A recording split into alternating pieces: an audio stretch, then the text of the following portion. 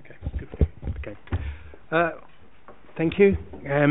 Have a warm welcome to those attending and viewers watching live on Council's YouTube channel, Hillingdon, London. I hope you've all had a lovely summer, and we're having the first meeting after the summer. My name is Councillor Henry Higgins. I'm the chairman of this committee. Details of business are to be considered today are shown on the agenda, copies of which are accessible in the room and under the live broadcast. For those present in the room and intend to speak, please note that you will be filmed and any statement that you make will be recorded and made public. I remind anyone speaking today that your voice will only be audible online if the microphone is switched on. We're not expecting any fire alarms, so if the fire alarm does go off, please follow officers out of the building. If people have mobiles and tablets, can you please switch them off? The councillors on the committee will be using their laptops during the meeting to review agendas and paperwork. First we go to the attendees. Before I move on to the agenda, I'd like to introduce the councillors and officers present. Councillor Darren Davis, Councillor Gohill, Councillor Cawthorne, Councillor Mand and Councillor Singh. Welcome. And who make this committee complete are the officers: Kate Crosby, our Area and Planning Service Manager; Max Smith, our Planning Team Leader; Hayden Richards, our Principal Planning Officer; Nisha Burnham, our Principal Planning Officer; Anna Griffiths, is that correct? It's nice to meet you. I think we've talked on the phone, but we've never seen you. Welcome to the committee. Oh, is it? Well done. Well, there you go. I hope I'm not too scary. So, thank you very much. Sahara Ashad, a legal advisor, welcome, and Jimmy Walsh. I like the name Jimmy. That's nice. And Steve Clark, who is my right hand and who will kick me under the table if I'm doing something wrong. So, anyway, what we're going to do, we'll have apologies for absence first. Steve, for me. Okay, so this evening we've received apologies for absence from Councillor Tubadar, with Councillor Cawthorne substituting, and also apologies from Councillor Sansapuri. Okay, welcome Councillor Cawthorne. Thank you for stepping in. Any declarations of interest, matters to be coming before this meeting? Yes, Councillor Cawthorne. Thank you, Chairman. In respect of agenda item 10, as a ward councillor, I've made representation on this application and previous application on this side. I will therefore recuse myself from this item, leave the room while it's being considered. Thank you very much. Do we agree to sign and receive the minutes of the previous meeting? Is that agreed? Sorry, Councillor Mann. Agenda item 6, Chairman. Yep. I've got a written statement as a ward councillor, so I'll be leaving the room for that. Well, that won't be read out. So it's a new statement we received. Yeah. Sorry, a statement we received on behalf of all the Pinkwell ward councillors. So for that item, it was received from Councillor Gill. Fine. But for that item, we'll ask Councillor Mann to recuse himself from the room. Okay, so it was... Can I... Just 1 second, sorry.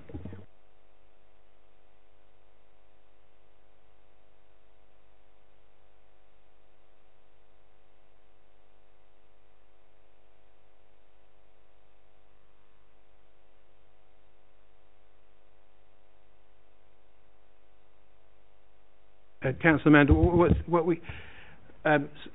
forgive me in the audience. The committee, we try to run the committee in an open forum, and it's a clear play thing. So, if you are a councillor and you wish to speak on an item, then you are not allowed to sit on the committee. Okay, a written response is like speaking on an item. So the only way that I can allow you to remain on the committee is if you withdraw your name from that petition. From the petition or from the written statement? From the written statement, which is the petition. So it's up to you. Okay, so you can put that written statement on behalf of the other two, which is fine. Yep. Okay, and again, you will leave the room as we deal with the meeting. Yeah, that's fine. Sorry about that. Anyway, so where I was, agreed minutes. Matters that have been notified in advance or urgent, none at all. To confirm that any items in business marked 1 will be considered in public. All items are part 1, so they will be in part 1. There's no part 2 items at all. And also, I just want to make sure that the audience realise this is a public meeting, okay? Not held in, what's the correct term, Steve? It's a public meeting, but not but not open to the public. Meeting held in public. Public, but not a public meeting. Thank you very much. I got it twisted around. It's the heat. That's our excuse for the excuse. So I think I've covered all bases now. Yeah, Councillor Hill. Just to say, I agree to the previous minutes. That was you've. Thank you. I took that. I thought everybody waved their hands. I'm sorry about that. Oh God, I've missed not being here for over a month, haven't I? Okay, so what we're going to do is straight away. Item 6, the garages on Bradford Park Drive. Hayden, would you like to take us away? Thank you, Chair.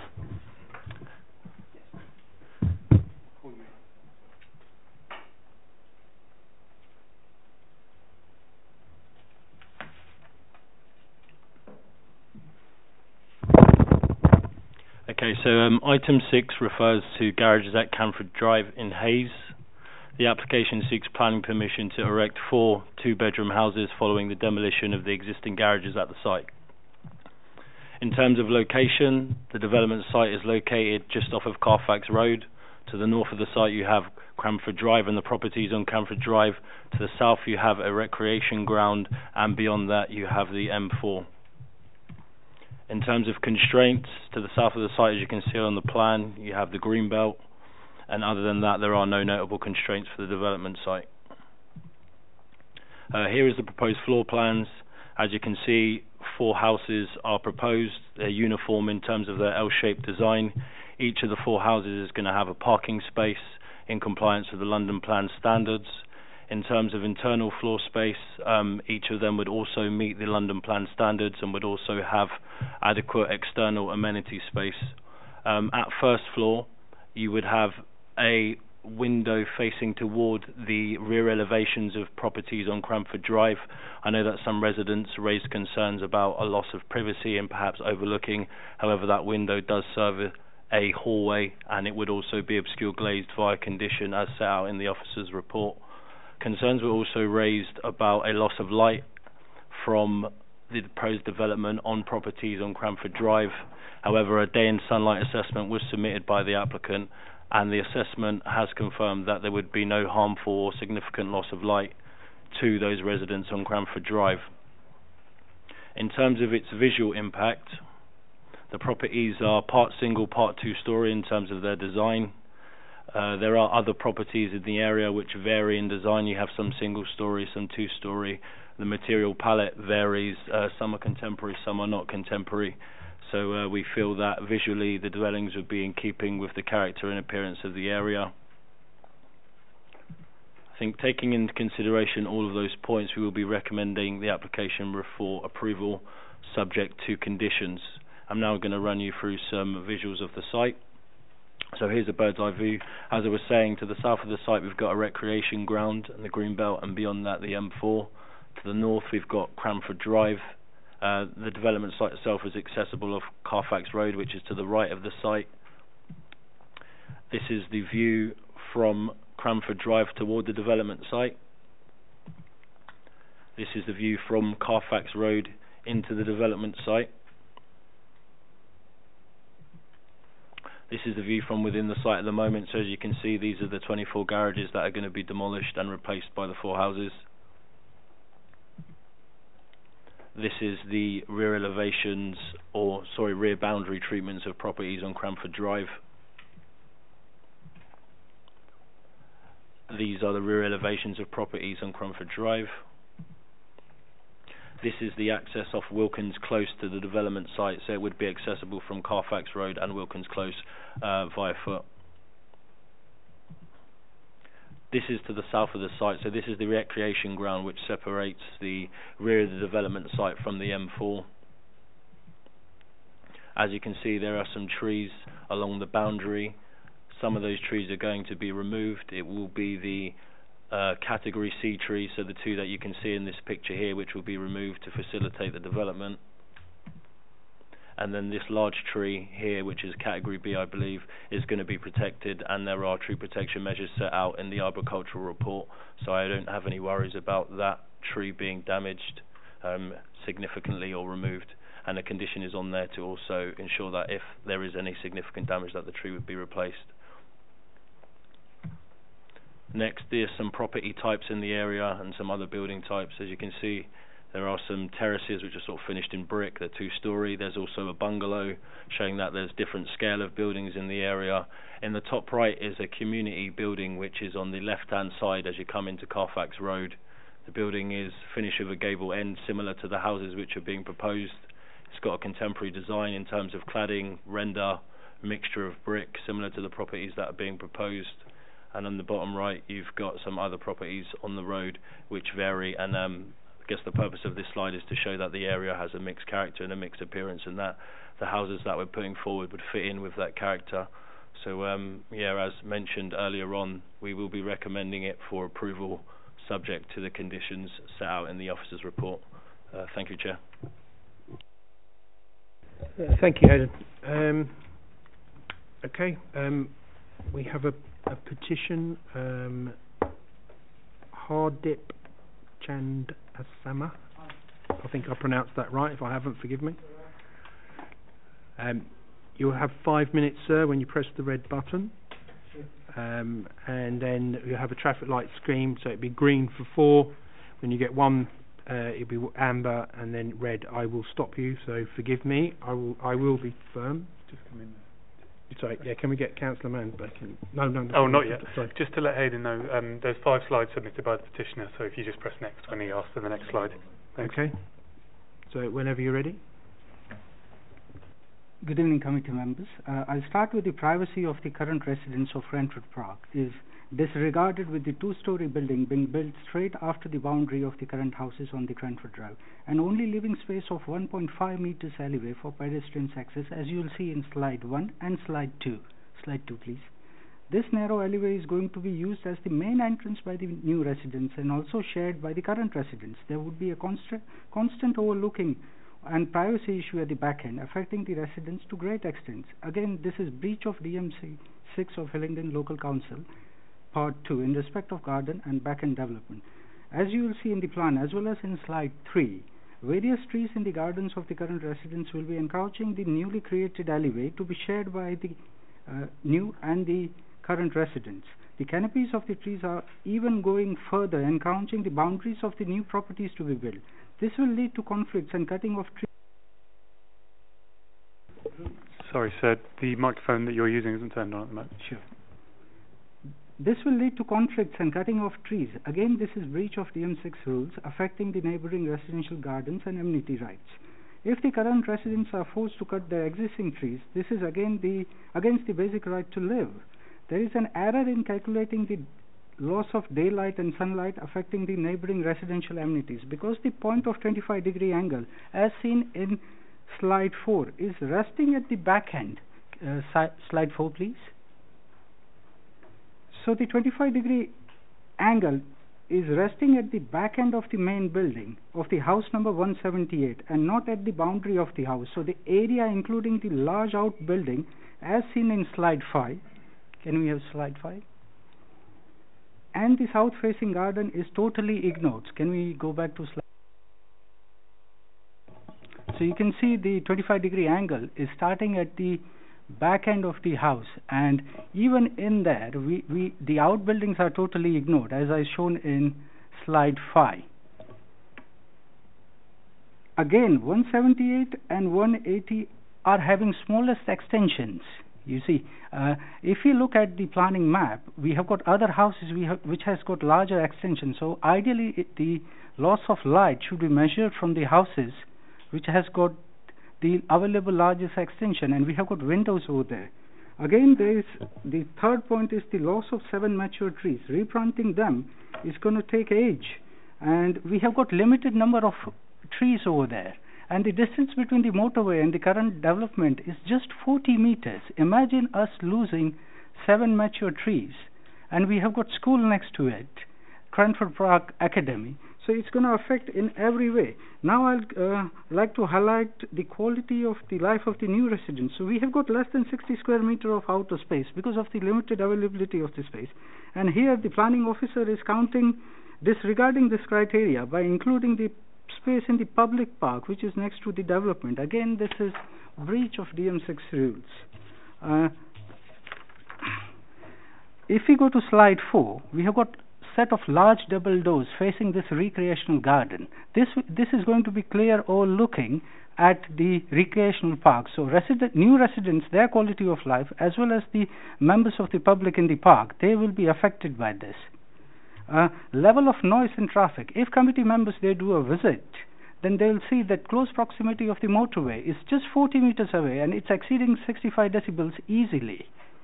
So we are already compromised here in terms of traffic as well as noise pollution. We have got E6 bus running on the other end, which is running from 5 a.m. to 1 a.m., 15 minutes. And plus we have got Cranford Park Academy school traffic. So all in all, we are congested from north side. On east side, there is place of worship, which was denied the extended hours for the very reason of overcrowding and traffic issues and noise pollution. So how come this large development we considered? The rules should be equal for every resident. Even Wilkins Close, number 1, was denied the application on basis of the loss of daylight and sunlight. Same things are ignored over here. Again, Pinkwell Ward is seeing overcrowding. We have got 1,000 plus new homes being built in this ward, and Cranford Park Academy is at less than 200 meters away from this new development, plus the existing houses. It's going to be a highly overcrowded area. So on the east side, we have got place of worship. On the north side, and parking is not given to visitors. So there is clear parking issue. There is E6 bus route running. There is school next to it. And the only entrance to this is through place of worship. Thank you. We got a new buzzer. We haven't had that before, have we? Thank you. Happy to take any questions. Yes, that's fine. I was just going to ask, is there anybody who would like to ask any questions of the petitioner? Yes, Councillor Coulthorne. Thank you for your presentation. Sorry, I had to rush. Thank you. I wonder if you could just repeat what it was you were saying about overlooking, specifically how you believe it will impact in that regard, please. Sure. So we have got little gardens, and there is this little alleyway which is going to be there, serving as the main entrance for the residents, for the new residents. So existing residents, they have got this little garden. As you will see in that map, you know where the 25-degree angle is. It's measured from the outbuilding and not from the boundary of the site. So not only is there a privacy issue, there is little alleyway. We have got trees, as you will see in the pictures. They are already encroaching the properties. Plus constant walking of people over there. The garages were not in use since decades, as accepted by the councils. Little alleyway, you are giving that as a main entrance. And plus it is shared by the current residents. So constant flow of people walking through there. And clear oversight issues over there. Thank you. Plus, sorry, can I add to that? Yes, go ahead. There is oversight issues for the members of the public using the park. You can see there are a large set of double doors, plus the windows over there. And then we are using this recreational place for members of the public being used. So there would be oversighting from that end as well. So at both sides, there is a little narrow alleyway to enter the space where there is oversight for 22 plus houses. On the other end, there is this recreational garden. I mean, in the whole of the borough, I have never seen houses at such close proximity of garden facing all the windows over there, and large set of double doors. Thank you very much. Can you turn the microphone off for me, please? Sure. Committee, I'll get some of those questions answered after we've had the petitioners and everything else. So you'd like to take a seat? Thank you, sir. Sorry, you want to ask? Sorry, you'd like to come back? Sorry, come sit down. Sorry, Councillor Singh, I did look over. I didn't see you indicate. Sorry. Thank you, Adib. Why do you think cutting of trees is so important for you? So we have got, 40 meters away is the motorway, yeah, and these trees are only protection for us from air pollution. Now these trees are mature trees. If we were to cut them off, it will take an age to replant and get them matured over there. We have got limited number of trees over there. So if you guys do a site visit, you will clearly see that we have got very limited protection, and motorway is constantly used 24/7. You will see noise as well as air pollution clearly felt over there. The schools itself is at very close proximity from the development site. It will affect in all sorts. Plus, cutting off trees you'll see that if you bring the slide in terms of how the proposed development is there, the canopies of the trees are already encroaching not only the alleyways, but they are encroaching the boundaries of the new development. So obviously new residents, they won't like this, that a tree's canopy is flowing into their garden. So we will be bound to cut the trees. I mean, there would be constant conflicts between new residents and old residents, because they have got small alleyway to walk through, and cutting off trees would be required for clear view of the alleyways. Plus, you can't have trees going into the boundaries of someone's houses. So clearly there are issues over there. Plus air pollution, noise pollution, all sorts of things. We've got very limited number of trees. Thank you very much. Can you further question? Yeah, please. Go on to Councillor. Thank you, Faj. You already explained about the traffic. How are your current residents affected by the traffic? I understand you mentioned. Could you give me more detail? Like you said, E5 buses go from 5 to late, or church is closed there. Sure. The school as well. So the way the traffic is affected, we have got E6 bus, which is running almost 24 hours, since from 5 a.m. to 1 a.m. every 15 minutes. We have got already parking issues at the moment. We have got place of worship over there, which was denied extended operational hours because of the traffic issue only on the east side, because there is limited space to park, and many a times what happens is that bus cannot go through because of limited number of parking space. Now 4 residential homes, these are 2-bedroom houses, plus there is no visitors car park in place, so there is no place for visitors to park. What's going to happen is they would be parking on the street, and we have got limited parking space because of traffic of the school, because of the E6 bus route, because of already congested area, because of place of worship in operational, plus they are operating food bank as well. Thank you. Thank you very much. Can you turn the microphone off, please? Thank you. Thank you, Councillor. Can you turn your microphone off as well, please? Can you take a seat? Thank you. Can I have the applicant agent, either is it Jason McKenzie or Peter Kearns here?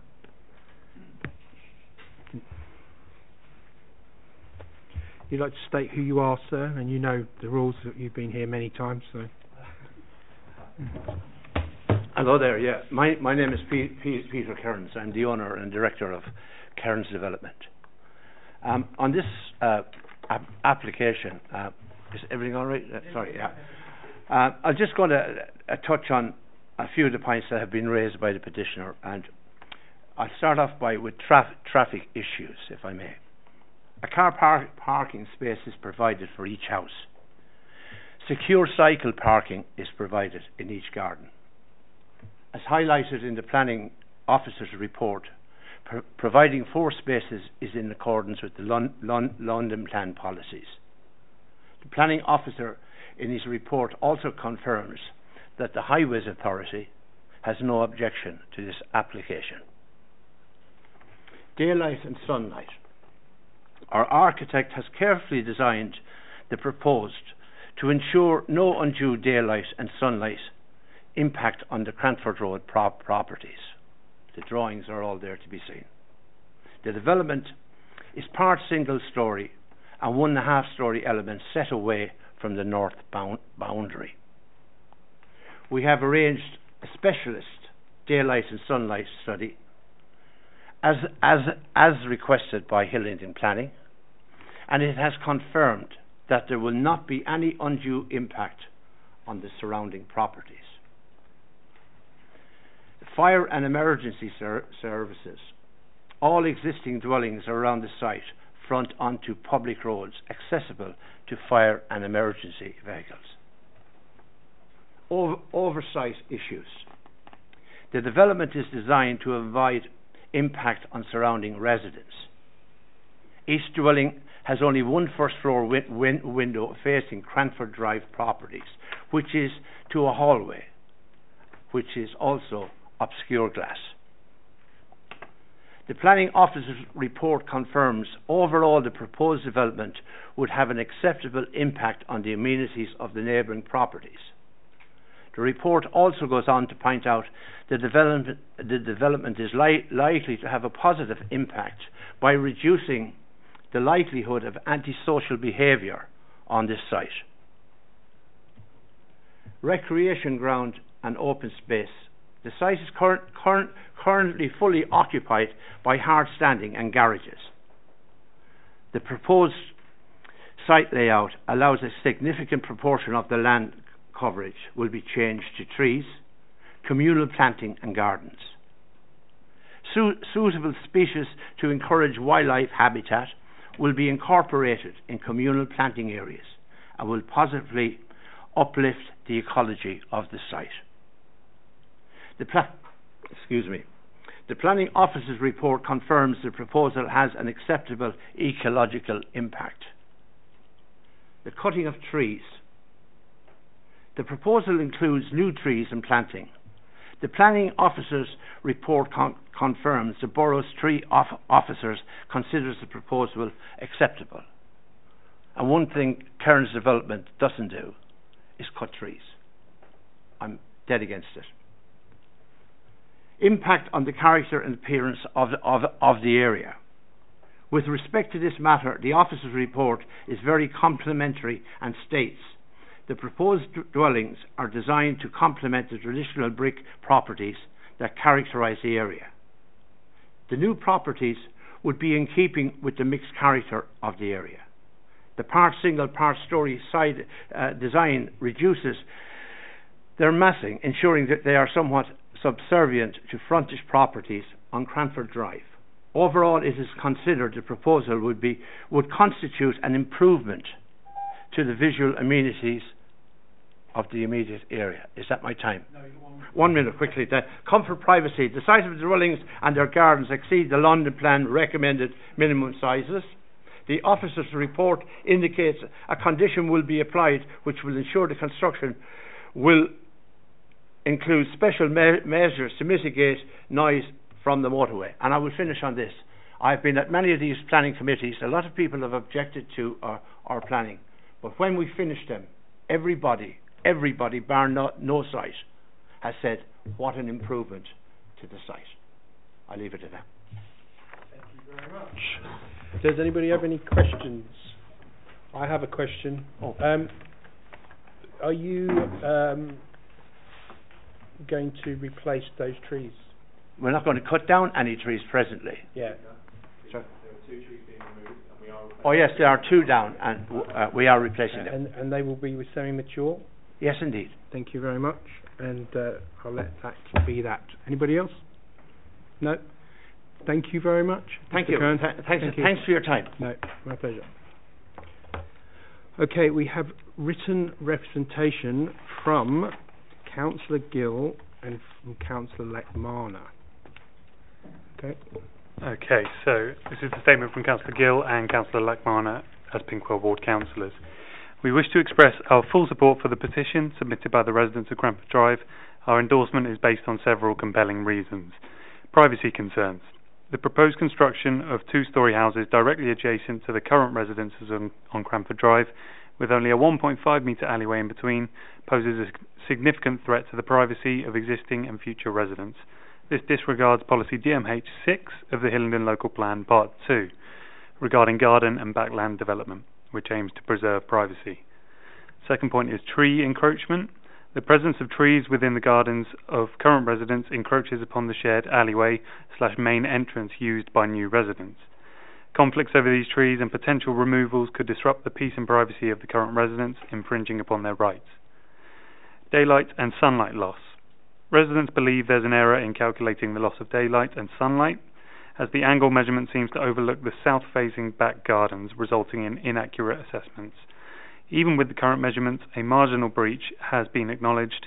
Further houses 178 and 180 have smaller extensions, making the impact of daylight and sunlight more substantial for other properties. Tree removal and air quality.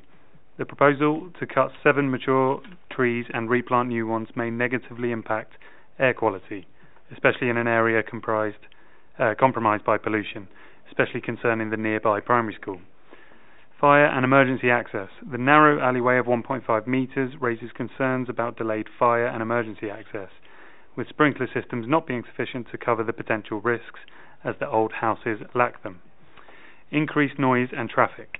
The development could lead to increased noise and traffic, which has already caused issues on the nearby motorway and bus route E6, affecting both current and new residents, as well as Cranford Park Academy. Overcrowding.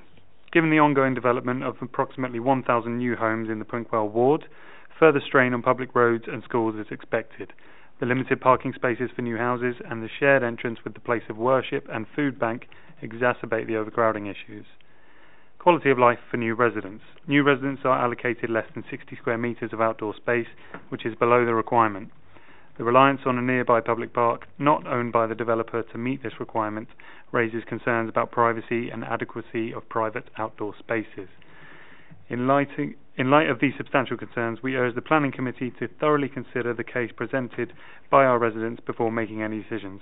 We hope that these valid points will be taken into account for the benefit of the community's well-being. Thank you, Steve. I'm going to get officers to answer a few questions before we go to the committee, if that's okay with you.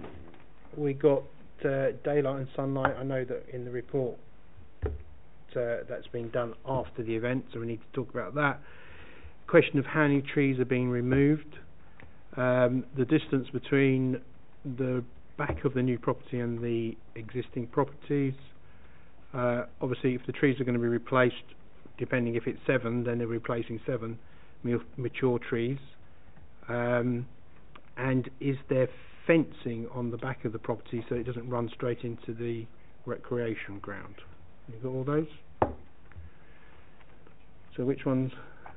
You're going to take some of those, Hayden? Yeah, of course. Okay, so firstly I'll address the concerns raised about privacy. When you're in that alleyway, the alleyway is 1.5 metres wide, as pointed out by the petitioners. However, if you're within that alleyway and you're at ground level and you're walking through the alleyway, to your right-hand side you would have the new houses, to the left-hand side you would have the rear fences of every house on Cranford Drive. So unless you're 2 metres plus, then you would not be able to see into the rear gardens or the rear windows of any of those properties.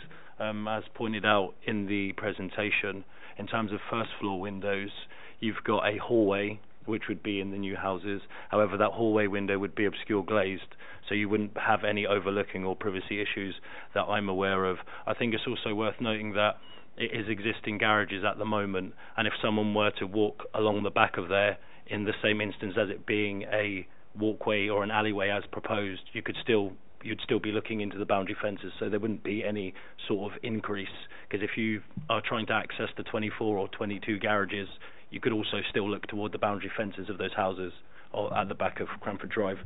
In terms of trees, 7 trees are going to be removed and 4 are going to be replaced. If necessary, we could amend the condition to make sure that we can get the additional trees which have been asked for. Okay, so it's 5 trees which are being proposed, so there's a deficit of 2, so we could add 2 additional in the landscaping plan. Yeah, Hayden, and those trees are the ones that are very maximum effective against pollution as well, aren't they? Yes, they are. So I won't presume committee, but I think we'll be going for 7. Okay, fine. And then we've got the daylight and sunlight issue. Yep, so in terms of day and sunlight, I did point out during the process of the application that there was a breach in the 25-degree line.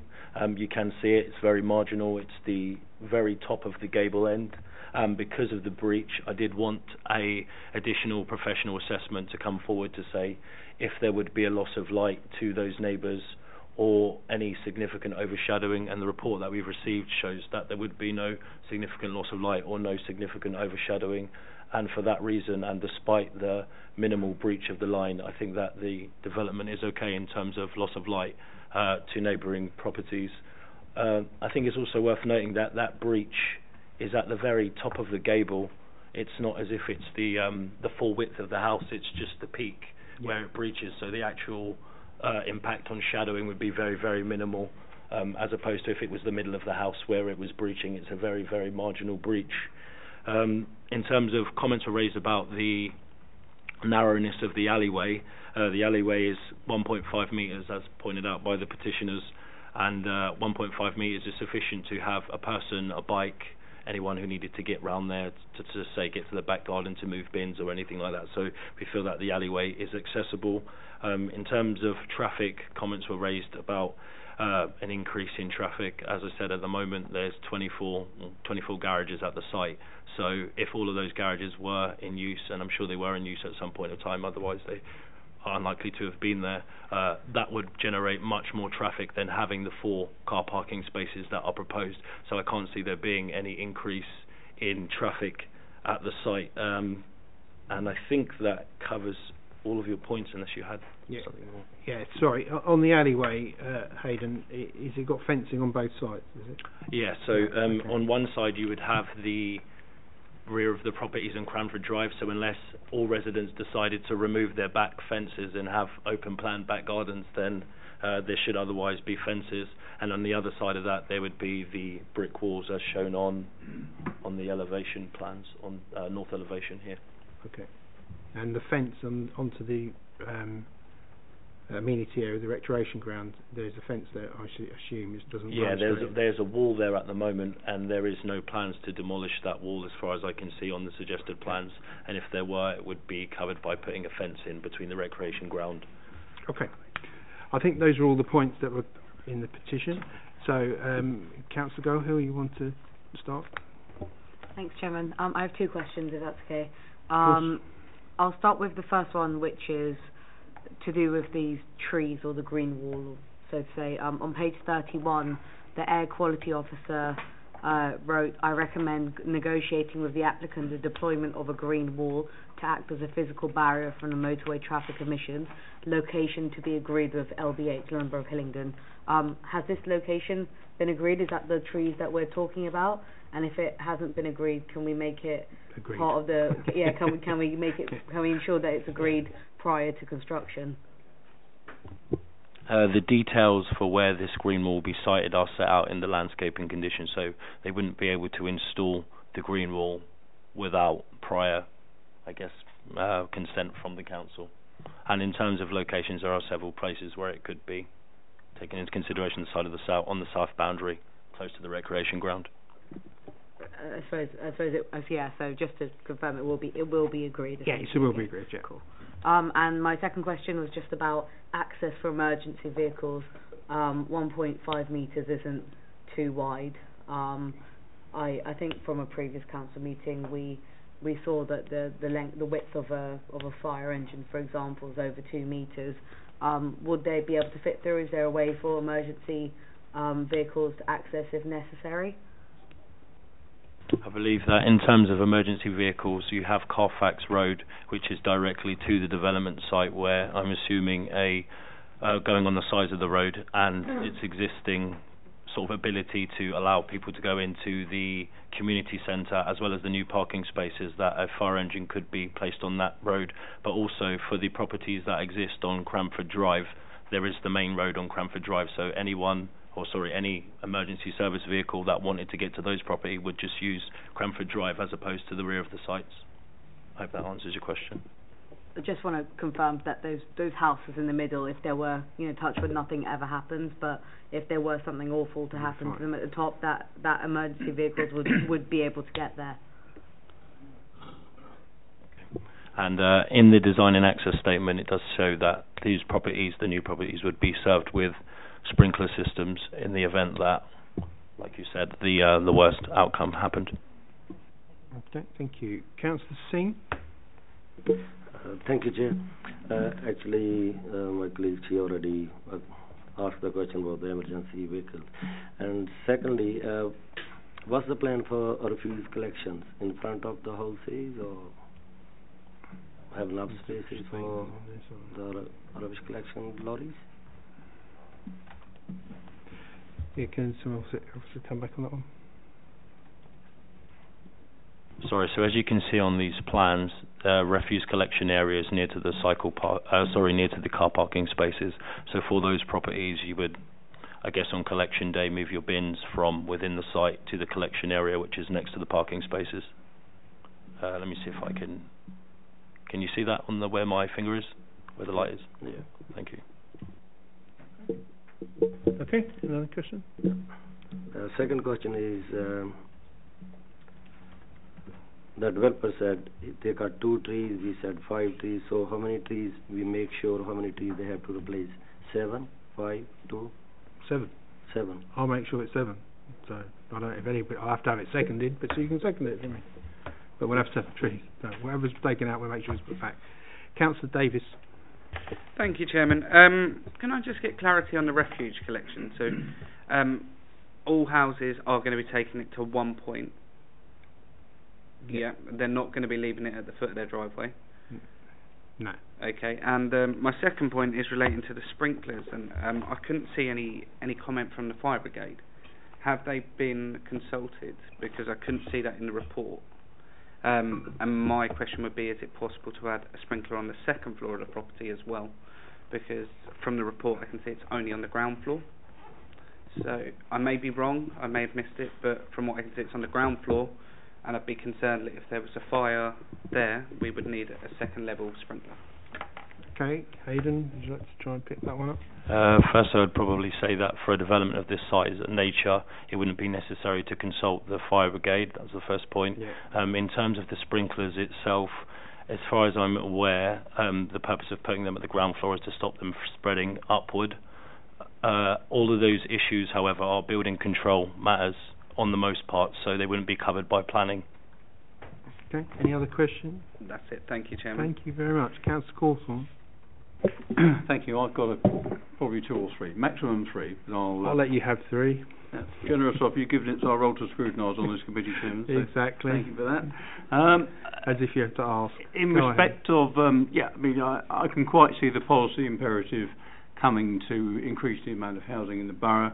I think there's a legacy of the HRA pipeline that I had something to do with in Cabinet days many years ago, so I get that, and I can quite see how that will be impacting on the assessment of the planning balance in the eyes of the case officers. So that's all fair enough, and I can see there's an argument also for some betterment on site as well, compared with what's there at the moment. I do think sometimes there is a feeling that we can perhaps be brushing aside a little too readily some of the concerns residents have raised, and I do think it's our job to scrutinise and understand fully the officer's response to those things. But I've got a couple of questions. There was a point made about the loss of privacy, and there was some suggestion, I think, in the opening presentation that there are some glazed windows or a glazed window that's going in. So can we just rerun that briefly so I can understand it properly? Because we went through that as a candidate to begin with. It's the hallway. The hallway is the thing that Hayden can bring it up and show you. Just look at that, please. Thank you.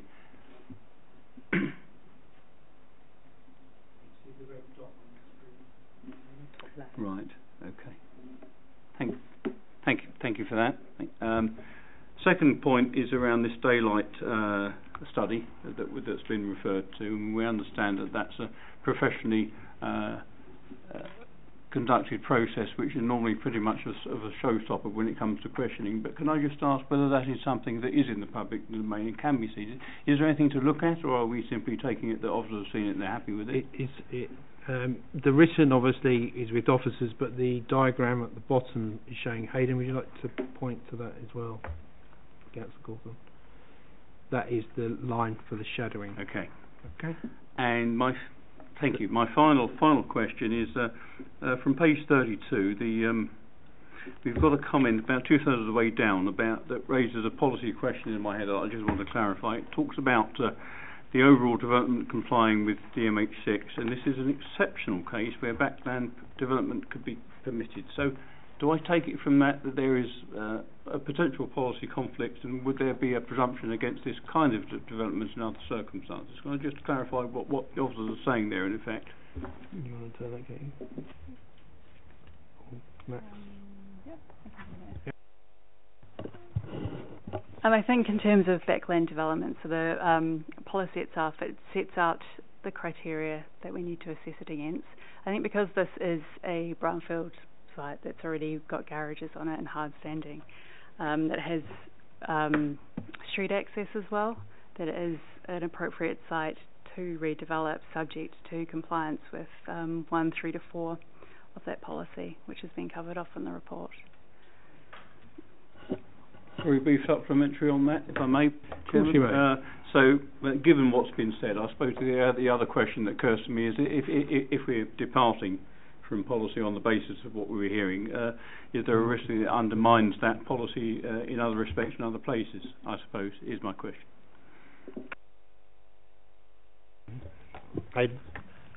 With regards to policy and compliance with policy DMH6, there is, in short, a requirement for buildings at the back of other buildings to be lower in scale, size, bulk, etc. And as you can see from the design of these, they are part single, they are part two-storey. They've also been designed with a gable end instead of a flush square end. So I think in terms of a policy or a departure from policy, I don't think there is one, although it might have been referred to slightly in the report. I think it was more the case of the officer trying to, I guess, put forward that these properties are two-storey in terms of their height, size, scale and bulk, but they are smaller properties than you would see on the frontage. So I don't think there is a departure from policy. And in terms of the other bits in policy DMH6, which refer to parking impacts on neighbours, those things have all been addressed in the report and in the presentation. Thank you. Okay, fine. I'm going to wind it up now. I think we've had a thorough debate there and scrutinised enough, Councillor Cawthorne, I think. There's a couple of things that's what we're saying. We want the green wall, I believe that's what you wanted. We also want 7 trees to be replaced, not 5. I hope you're writing these down, Steve. The only question, I think that's it. The only question I'm concerned about is the alleyway. Could it be somewhere that could be used for criminal activity, or have we covered that one off with, if we haven't, I'd like that to go to delegated and come back to me, if that's possible. I think what I would say about criminal activity at the back of the site, it is existing 24 garages which are unused, so yeah, there is so there is a potential for existing crime as well. We want to move it on. Yeah. So if we have some sort of, just have a look at it. I mean, we have that department available to have a look at that. Fine. So those are the things. Have I missed anything? Do you want me to add anything else? No. On those bases, do I have a proposer? Get Councillor Davis. I'm happy to go with officer's recommendation purely because the conditions that we've got set out and the risk factor that this could go to the mayor's office and could be approved anyway. So I'd rather have it in the London Borough of Hillingdon Planning Committee approved, so we can control the conditions, and I think that would be best for the residents. Well said. So I have a proposer. Seconder, Councillor Garhill. I'm happy to second on that basis. Okay, and a seconder. Those in favour of this officer's recommendation indicate. Oh, sorry, Councillor Singh. Sorry, Chair. Thank you. Can we do site visit? Is possible? No, I don't. I don't think it's necessary to be. It's up to committee. Does anybody else want to have a site visit? No. No. No. Sorry, mate. So that. Anyway, you've got no one to second you, so it's going to be a bit difficult. But anyway, on that note, can I have indication of those in favour of officer's recommendation with those additionals that we have discussed? Yep. Those against? Thank you. So that's 4 and 1 against, and okay. Before I move on, would someone like to get Councillor Mand back in, please?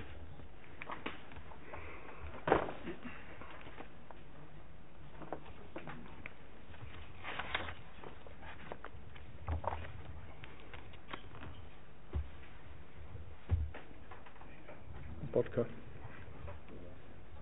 Not quite yet.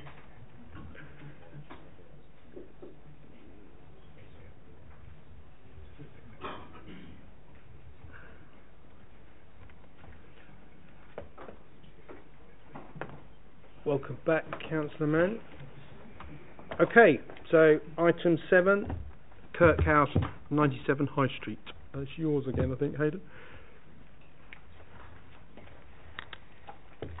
God, I've run out of writing space. I'm not sure if I can remember it after that. Okay. I'm sure you'll do a fantastic job.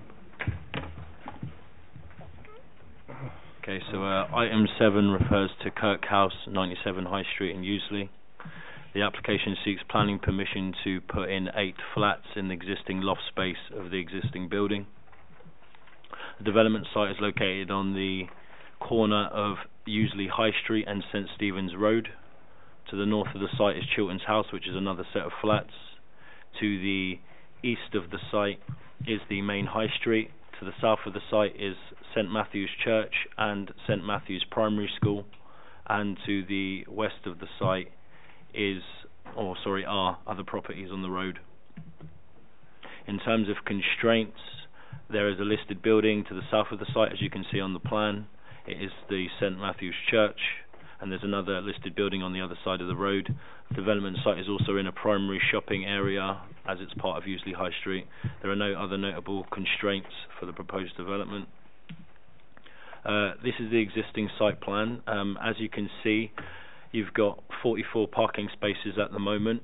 36 of those car parking spaces are going to be used by the existing residents, and the remaining 8 spaces would be used by the new residents. So there wouldn't be any additional parking at the site. The developers seek to utilise the existing parking which exists at the site. Here's an existing roof plan of the building, which is where the proposed development would be. Here are some existing elevations of the building showing its size, design, also the undercroft area which is used for parking. Here is a section plan just showing the internal ceiling to floor heights within the building, as well as the undercroft parking area. In terms of its visual impact, here we have the proposed elevations.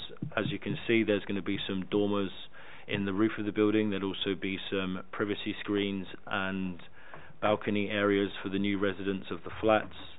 The existing stairwell is going to be enlarged to allow for access up to that roof level. This is also in the event of a fire or anything like that, as residents will be able to get in and out safely.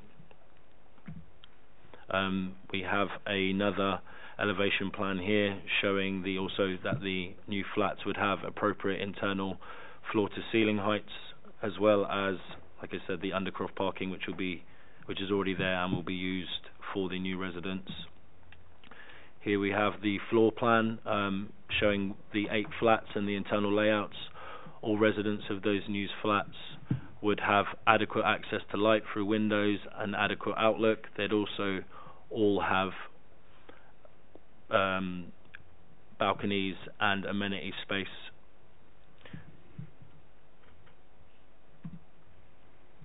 Here is another floor plan. This is showing the outlook of the development from those habitable windows within the flats. As you can see, there would be some long distance views towards the flats on Chilton House. I know that some concerns were raised by residents about overlooking toward the primary school to the south of the site. I think it's probably worth noting that the existing building has flats at first floor and second floor with habitable rooms which already look toward all of the neighbouring properties. So if we were to add additional residents into the roof of the building, there would be no significant increase in overlooking or privacy loss toward any neighbours, because there are already really high level habitable windows which look toward all neighbouring sites. Here's another section plan showing the internal floor to ceiling heights, followed by another one, and I guess taking into consideration the points that I raised about the minimal visual impact of the development because it's sited in the roof space of the building, parking, there'd be adequate parking on site and we'd be utilising existing spaces in terms of neighbours, and there'd be no loss of privacy or harmful loss of privacy due to the fact that there are existing windows looking towards all neighbours. All of the flats would provide good living accommodation for their new residents, and for that reason we will be recommending the application for approval subject to conditions and a legal agreement which would restrict future residents from applying for parking permits. I'm just going to move on to now some visuals of the site so you have an idea of what we're talking about. As I said, it's on the corner of Useley High Street and St Stephen's Road. This is the view of the site from across the road. This is the view of the church, and to the rear of the church is the primary school that we were talking about. And as I was saying, there are a lot of windows on that east elevation which already look toward the church and already look toward the primary school, and therefore already overlook those spaces and those neighbouring properties and residents. This is the view, the side elevation from St Stephen's Road, showing the Undercroft parking area as well as those flats at first floor and second floor which look toward neighbours. Here we have another view which shows the existing car park and the Undercroft area, and this view is south towards the other properties on St Stephen's Road. Some, I guess, points were raised about dormers being an unusual feature in the road, but as you can see from this, there is a dormer on the back of that house which is very visible from the road, and that is at a lower level than our dormer, so our dormer would be much less visible from the road than the dormer that you can already see from the road, so I don't think there'd be any harm to the character or appearance of the area. This is the existing stairwell, and as I said, we would be putting in a larger stairwell. It would be a little bit higher, obviously reaching up to the roof space to allow for safe access in and out of the building. There's also more images of the parking area. That's the Undercroft parking as mentioned previously, which will be used for the parking. That's a view toward the high street of the building, and that's sort of a corner view which also shows the primary school which I was talking about at the rear. And as mentioned earlier on, these flats up here and those flats down there, they all have rear facing windows, so if we had that elevation they would be there, and they already look into and onto the school, so there would be no significant loss of privacy or overlooking of the school or of the church. And yeah, for the reasons I guess mentioned in the officer's report and in the presentation, we are recommending this for approval subject to the conditions and to the legal agreement.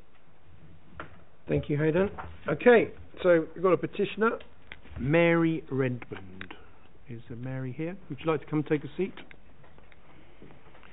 It's like calling down from The Price is Right, isn't it? I think you've seen, 5 minutes, green for 4, amber was 1, and then actually you have a beep now, so it's even more. I don't even have to say that anymore. After you, whenever you're ready, press the red button. Yes, please. Thank you. When this and 2 previous rejected applications were made, Hayden Richardson was unaware there were leaseholders in KH, as the freeholder declared they were the sole owner of the building. A KH resident discovered the planning notice by accident, this leading to when the leaseholders were firstly and hurriedly consulted. This indicates that right from the very outset, the freeholders were prepared to get this application passed with any regard to those who live in KH. It also indicates a certain degree of slyness and willingness to ride roughshod over the occupants. When they were forced to communicate with us, they suggested this would benefit the KH residents as additional dormer windows will break up the large commercial roof and make KH more domestic in nature. Let's point out that during the original conversion from offices to residential, the developers had the opportunity to make the building look more domestic by replacing the original windows. They chose not to do so because that would have involved expenditure for them, so any pretense of benefiting the residents is contemptible. The reality for us is that proposed planning application would cause disruption to people's lives during the construction of these further dwellings. Firstly, there's no concrete floor between the second floor and the loft space. The overloading of the building structure and additional demands on electricity supply issues into the building, water pressure, sewerage blockages. Where will the central heating flues on the top floor go? The proposed new units will inevitably cause additional noise to the whole of St Matthew's Church and School during construction and afterwards. There are 2 babies living on the top floor. This will not be something happening nearby or literally above their heads. No concrete ceiling to protect them, only plasterboards and shallow insulation. It would not take much to penetrate through the ceiling. This proposal will have significant impact on the architecture and the character of the High Street. KH has been sympathetically renovated to reflect the original style and character of the building, and we love that. The original building planning permission did not intend for KH to even be for residential purposes or to be any higher than it is at present, or for the appearance of the building to be altered by having a proposed appendage on the top. There is good reasons for this. It overlooks St Matthew's Church and School. The higher the building, the more privacy the school enjoys is eroded. Planners no doubt would have originally considered this when restricting the original planning consent to 2 existing floors. The safety implications and the logistics of this construction on the local residents, including the school children. It cannot be conceivable that this construction project will be achieved without the use of crane or some other lifting device to get materials into the loft space. There will be problems receiving, storing of materials and equipment in the vicinity of and in the car park of KH. It will also affect the residents on the premises of local businesses, safety of people using the crossing in the high street. Access to the school will be severely restricted for parents taking and collecting children from school. Can you imagine the disruption to people's lives if this is achieved? What impact the further rate plats would have on the value of the leasehold properties, especially those paid a higher purchase price to have a top floor apartment? While some of the occupants of KH and premises nearby work normal hours, others work from home or are shift workers. The disruption to their lives for an uncertain amount of time and with the effect on their mental health will be enormous. In fact, the only people to benefit from this scheme are greedy developers who with their initial renovation already cut costs. I would invite you to take into account their lack of care, unsuitable living conditions and well-being of your constituents, and ask yourselves whether this scheme is in the interest of those constituents or for the financial interest of a small number of people who have no connection to the borough whatsoever. Thus said, this is not for the benefit of the constituents within the community, as there is no affordable or social housing being provided to LBH in the whole of Kirk House. As the building was repurposed, only generated income through council tax payments is the only gain LBH will benefit from. We would invite the planning department to carefully consider this application. This will not be for the benefit of the leaseholders, residents, religious communities or constituents in the borough. You have 24 seconds left. You could have continued if you wish. Does anybody have questions for the petitioner? No? You may take a seat. Thank you very much.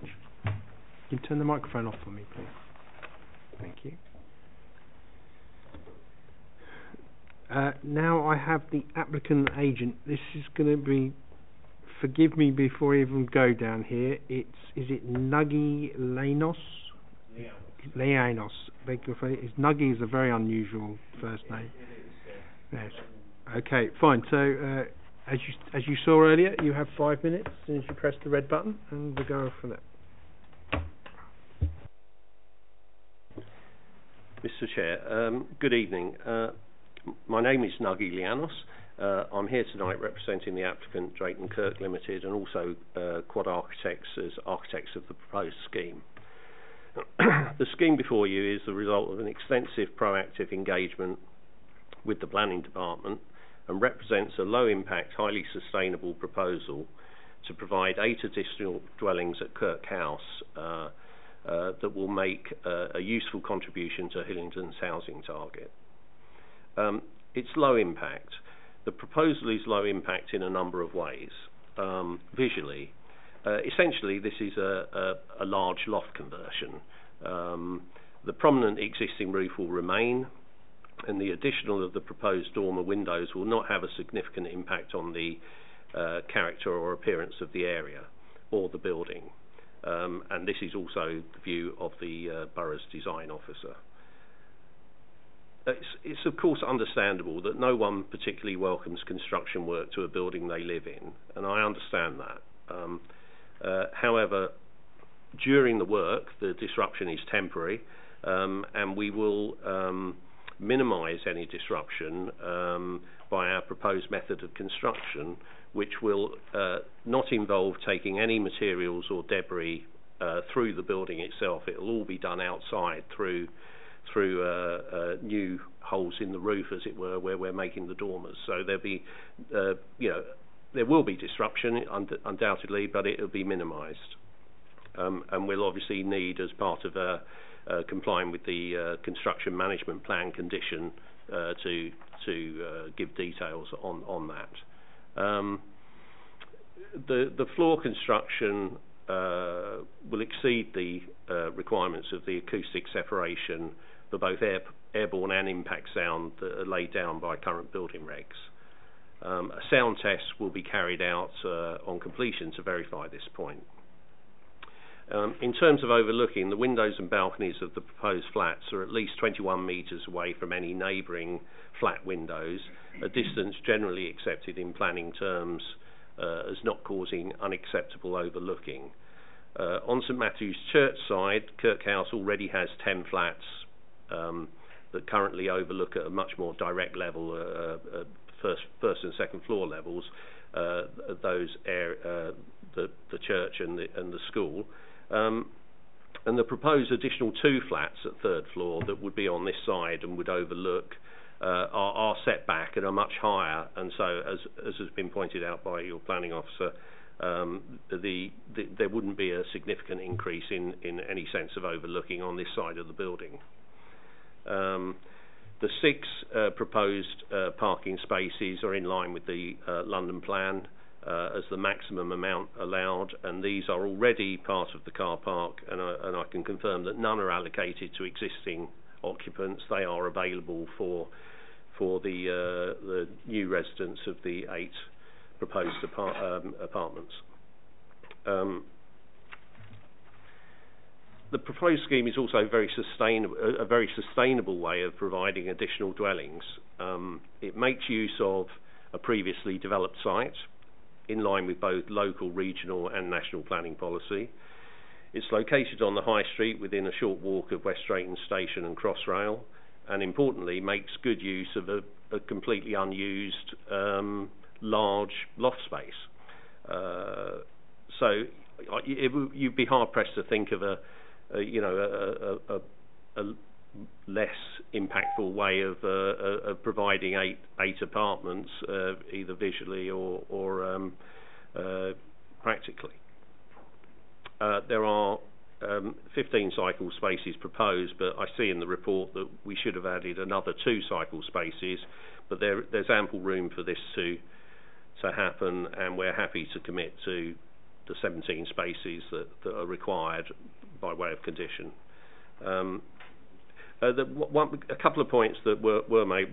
One point in the report about disabled access. We will be providing a new disabled compliant lift as part of the development. So although we don't have to comply with that, we will be complying with it. So that's about it really. I thank you for your time. Obviously happy to answer any questions you may have. Thank you very much. Has anybody questions? Yeah, Councillor Cawthorne, Councillor Mand.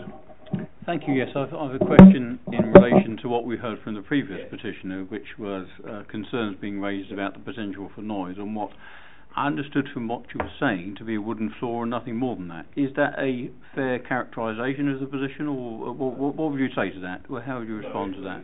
It's not a fair characterisation because obviously... Sorry, could you turn the microphone on? Sorry, can you turn your microphone? Sorry. No, I don't think it is a fair characterisation because I think the building will obviously have to comply with Part E of the building regulations, which is the one that deals with acoustic separation and so on. There's already a double layered ceiling, which is a fire ceiling at second floor level, and we'll be going completely independently above that, so there won't be a connection between the two, which helps with impact sound, but also it'll be in excess of, because of that and because of the way we're going to construct it, it will actually be in excess of the decibel reduction specified in the building regs, which are 45 decibels for airborne and 62 for impact sound, and we'll be significantly above that. Thank you. Thank you. Any other questions, Councillor Mand? I have my questions in 2 parts. The first part is to do with the windows of the current building, and I heard the previous speech making a mention about the windows not being replaced. So that's the first part. The second part is general consultation in regards to the whole scheme in terms of the current residents of the property. Have they been consulted, and how often? And the ones that are bought originally the top floor apartments are now not going to be top floor apartments if this planning gets approved, could you give some insight in terms of what consultation has happened? So 2 parts to that question. Thank you. If I take that last point first, I know some of the petitioners have said that the flats were marketed as penthouse flats. I can say categorically they never were. They're not penthouse flats, and in fact the sales price of the flats at that level were exactly the same as the sale price of the flats on the first floor level. And they, we've got a brochure there. You can look. There's no mention of any penthouse anywhere. As I say, no one really likes to have something built above them, and I understand that, but I don't think that's necessarily a planning issue per se, because we will comply with the acoustic requirements and exceed them, as I've said. In terms of consultation, obviously there was a statutory consultation notice that went out from the council, and in fact it went out twice, about a month apart. So we also we wrote to every resident with the drawings and said this is what we propose to do. We also showed them, the various advantages, if you like, of our scheme, which included a new lift, included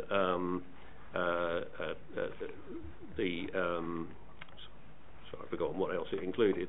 It included that. Sorry, it included the fact that we estimate the service charge for everyone will go down because there are 8 additional units to then split the service charge between. I think one of them was confused and said the service charge would go up. That certainly wouldn't be the case. So we did everything that we could, and so everyone got an email. Everyone,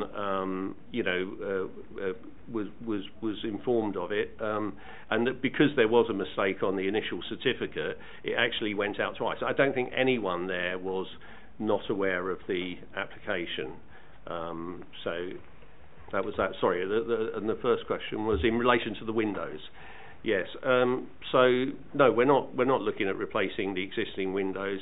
The existing windows in the building are double glazed metal windows. And yes, some residents, although a minority, have said that they wanted to replace the windows, but we've said that's fine, providing you replace them on a visually like-for-like basis. And they wanted to improve that, but they are double glazed. They work perfectly well as far as I can see, and no, we've got no reason to replace them. Okay, Councillor Davis. Could you just explain? Are you going to be scaffolding the building to gain access to the roof? Yeah. If that's the case, can you let me know what provisions you'll be doing for the lost parking spaces during development? There won't be any loss of parking spaces during the development. Are you covering the whole building in scaffolding? Yeah, we are, but the verticals of the scaffolding will coincide with the spacing of the car park spaces, so there won't be any loss of car parking spaces during the build. So the residents that are there at the moment will currently have access to all parking spaces at all times? At all times. Okay. And in fact, you can see where that white car's parked near the fire escape stair. Yeah. That's a space that's actually owned by us, and that'll be where most things get access up the scaffold and in through the end of the roof in terms of materials. So my concern would come where you can see the blue arches. I'm assuming that at some point you're going to have to raise scaffold there to get to put the balconies on, or am I wrong? No, we won't need to. No, there won't be a scaffold there. There wouldn't be no scaffold there? No. Okay, that's fine. Thank you. Okay. Thank you, Chairman. Yes, thank you. I've got a couple of questions. Okay, first of all, the petitioner mentioned about water pressure. Obviously, you're going to make sure there's enough water pressure for the new developments upside, yeah? So that's going to be covered, yeah? Yes, and the there's a tank room, so we're not reliant on the general water pressure in the area. It goes into a tank room and then is pumped up the building, and we have capacity to increase that to take care of the 8 additional flats. Yes. Okay, fine. And the last thing is, I noticed on the drawing there, the trees are in buckets, and I'm led to believe that they were not meant to be in buckets. Is it something that you've sorry. No, And on the previous, because you know, obviously that's an area. Usually, it's an area which is very important for pollution, and I'd like to see greenery on there. In that photograph, Hayden, can you go back a couple of photos? I'll tell you which one. Nick, the one that's similar to there, that one there. That's looking very sorry for itself, and it's not actually it's not in the ground. It's in the bucket, which is not acceptable. And I'm sure that wasn't in the original planning application. I do appreciate this is an office space and it's been converted into flats. I understand that, but things like that, can you? I'm going to get officers to look at it. I'm just warning you about it because I don't think that's correct. Okay, because that area needs as much help as it can with as many greenery plants or plants that will do that. So that's all I wanted to. Can I respond to that? Yes, of course. Sorry. So the conversion of the offices to flats was done under prior approval. Yes, and the prior approval didn't have any conditions relating to landscaping. So all the new landscaping was something that we put in that we weren't required to put in. We could have not put in any. So yes, the reason they're in planters rather than they're not in buckets, they're in planters. The reason they're in planters rather than in the ground is because of underground services and also because of the proximity of the car parking spaces. So that was the only reason. But we had no obligation to put any of the landscaping in. Well, if you can rectify that, I think residents will appreciate that. But I'm sure we can. I might condition it anyway, but we'll see what we can go away with. Thank you very much. Okay, thank you. You may take a seat.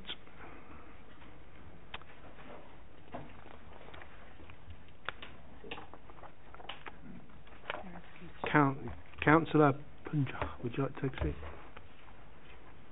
There is a condition. Can we thicken that out a bit? Yeah, you're a councillor, so guess what? You've lost 2 minutes. So you've only got 3, and off you go. Whenever as soon as you press that red button, we're going to time you. Thank you, Chair, for giving me the opportunity to represent residents of Kirk House. As you can see, that they are many of them here today, and they were in uproar as the agent spoke just now, simply because some of the facts are incorrect. Firstly, I'd like to make sure that people are aware that it was by accident that residents of Kirk House found the planning application, and therefore it was they were notified by predating an email. This wasn't a proper consultation. This was actually just accepted as this was the way to go, and it's not acceptable that residents find out underhandedly about what planning applications are going through if they are leaseholders or residents of a particular building. Many moved in 3 years ago with no indication that the landowner, the freeholders, had a further developments of Kirk House. And had they have known, residents may not have wished to have purchased these flats that they have now. It does beg the question of why wasn't this part of the original plans? Was there a quota around social housing or anything else that there wasn't part of? And does the quota still apply on buildings that have already been developed when additional dwellings are added? Because it is actually putting these dwellings now to over 40 units in this building. This brings me to the point at which, in the report, which classes Kirk House as a brownfield site. Whilst Kirk House was previously a brownfield site, it is no longer so. It is being repurposed for residential dwellings, and therefore, how can it be the best use of a site, of a brownfield site, because it was already in best use? The second floor residents of Kirk House will now have 8 flats above them. The noise that this will bring on their day-to-day living post-construction has not been factored in. I appreciate that they're saying that there is going to be adequate spacing above it, but I have been there and I have looked at through the utility room of what that space is. If you're going any further above it, it is minimal. I appreciate that legally it meets all the plans, but if you were living in that space, this would not be something that you'd be happy about. The report says it will create a more residential look. We've already heard about the fact that the developers previously chose not to change these windows to make them more residential, which, by the way, are now unlawful because they are side opening. They're full of condensation and they are not properly double glazed. They're just 2 panes of glass. Neighbouring schools like St Matthew's Church, we say that they've got the second floor windows on the other side, but there are trees as a barrier. So as you go higher, those trees stop becoming a barrier. When reading the report, it came across as the extension was on a private residential building. It has already occupied it is already an occupied commercially residential building, of which leaseholders were only notified by accident, as I have mentioned before. There really has been no consultation with the leaseholders, and whilst I appreciate the developers want to make maximum use of the building so that they can gain the most money out of their building, it really has to be in consultation with residents, because they are the ones who are going to pay the price for this. So I would urge you to consider their petition. Thank you, Councillor John. Any questions? Councillor Gravel. Thank you. In the report on page 57, I'll just read out exactly what it says. This is to do with consultation, so this information we've been provided on this report. It says a site notice was placed at the site on the 23rd of March 2023, and all residents of the building were consulted on the 26th of April 2023. The applicant has also stated that they served notice on all residents of the building on the 31st of March and the 26th of April, giving them 21 days to respond. Residents were consulted again on the 2nd of August 2023, following the receipt of amended plans. So that according to this report, we've been told that the consultations happened 3 times. Can I ask Councillor Punjo a question? Can you clarify can you clarify your side of things, because there's conflicting information? Yeah, I was notified by residents that they had found out by accident about this planning application that had gone through. And then the landowners the freeholders had then sent an email with their notice that they were planning to do this. Yes, council did put up notice on the building, but it is up to the leaseholders, the freeholders of that property, to let the residents. If you were buying a flat in a property, I'd like my freeholders to be able to tell me, I am planning to do this, and a planning application will be going forward, rather than coming back afterwards in what seems like an underhand fashion to say, oh, we've got our hands burnt here, we've got caught, let's go and do this now because we need to meet the rules. Onerously on a freeholder, I think they're leaseholders that have already paid the money for their flat have to be looked after first. So if you are going to, talk about consultation, consult with them. Properly consult with them. Give them time, get feedback, and know that. But yes, you're working with the planning department, but you also need to work with the residents. Okay, thank you. Sorry, go ahead. Thank you, Chairman, and thank you for your answer to that question. My second question was, a lot of what you said, I understand comes directly from the residents, but as members of this committee, when we're making a decision on this particular application, we're making it based on policy points. And a lot of what you've said aren't material considerations for policy that we'll be looking at. I'm just asking you if there's anything policy-based that you might like to add at this opportunity that we would take into account as a committee. I have read the report, and legally this all meets planning applications, and I get that.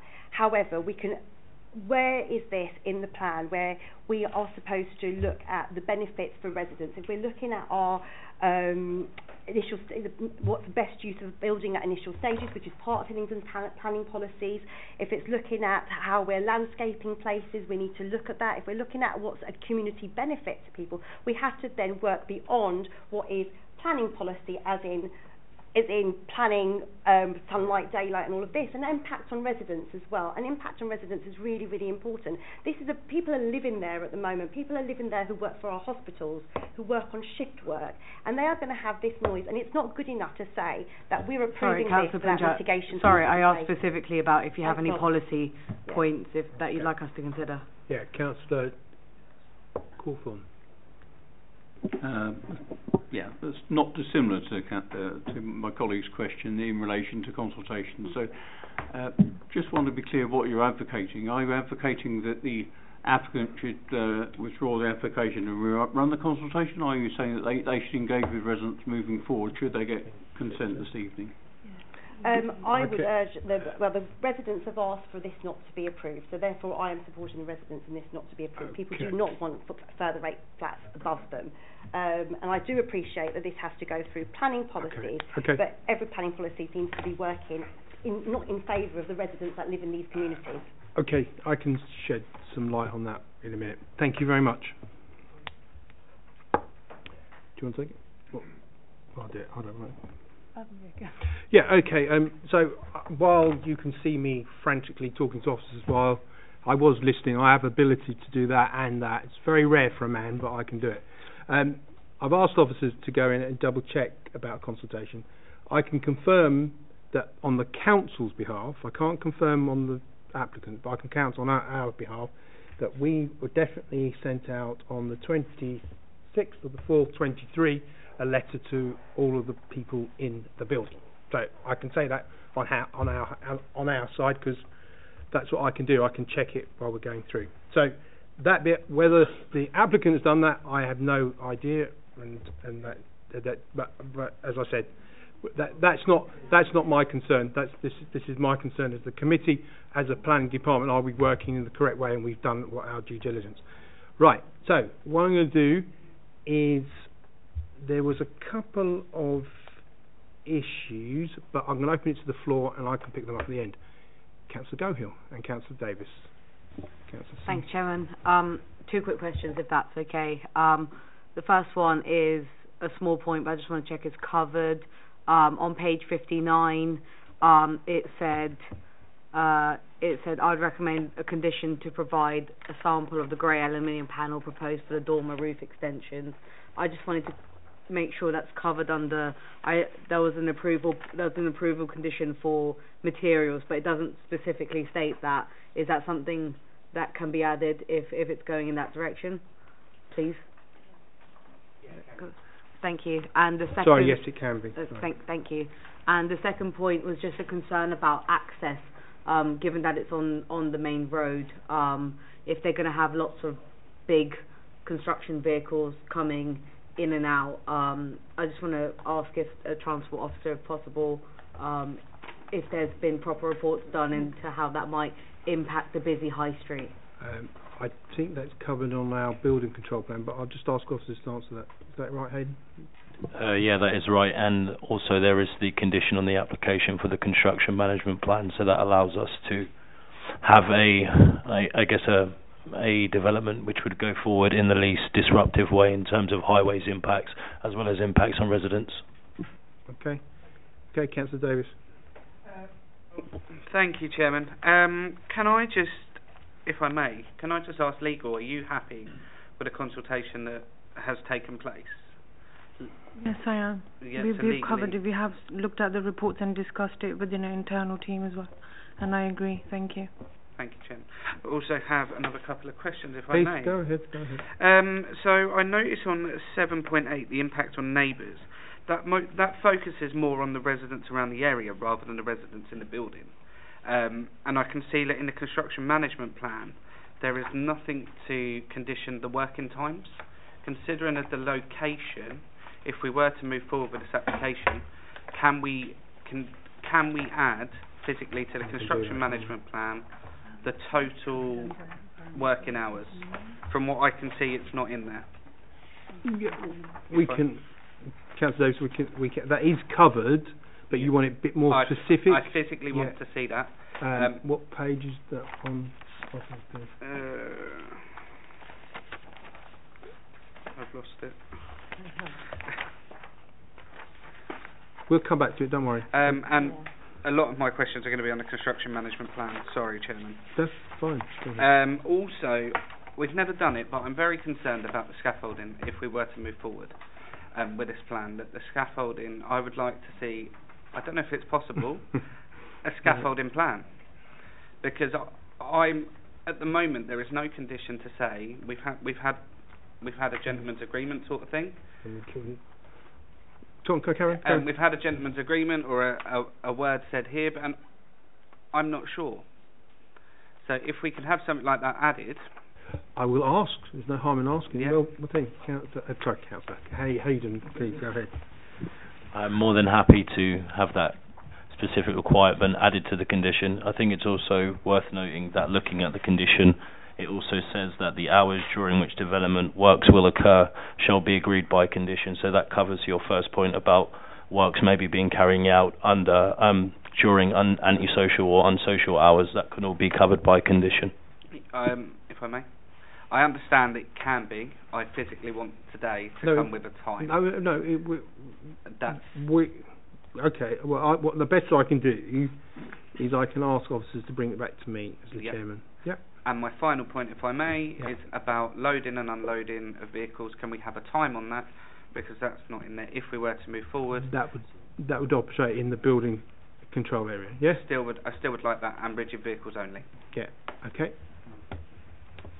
Hayden, Thank you, Chairman. Pick that up. Yeah, that is definitely something we can add, but like I said, everything is covered in the construction management plan condition, which is condition 4, and specifically the hours of use and hours of work are in condition 4, part C. Okay, thank you. Traffic management is always in there, is also in there. Brilliant. Sorry, thank you. That's all right. Okay, is that you've finished? You sure? Okay, fine. Councillor Singh. Thank you, Chair. My question is about noise, like the top floor is no concrete. So how we can measure the noise before and after? Could you give more details for that? But I think, let me just check. I mean, obviously the applicant did inform us that there is already a fire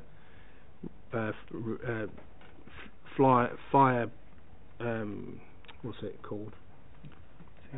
Ceiling. There you go. I was going to say thingy with Bob. There's a fire ceiling, and then on top of that, they're building another area on top. Can I have officers confirm that that's correct? That is correct. And to add to those points, and as confirmed by the applicant a minute ago, there are building control regulations which would noise insulate their buildings to an appropriate standard to ensure that there isn't any adverse noise impact. So noise would be addressed by building control as well as planning. Anything else? No? Okay. Councillor Cawthorne. Yeah, 3 quick ones, if I may. I'm always uneasy when I look at planning applications where there's a policy conflict around amenity space, including what I'm picking up from the report is that is the case. However, I'll see where the discussion takes us this evening. 3 quick questions. I think we heard from the case officer earlier on about overlooking, an existing overlooking from Chiltern House.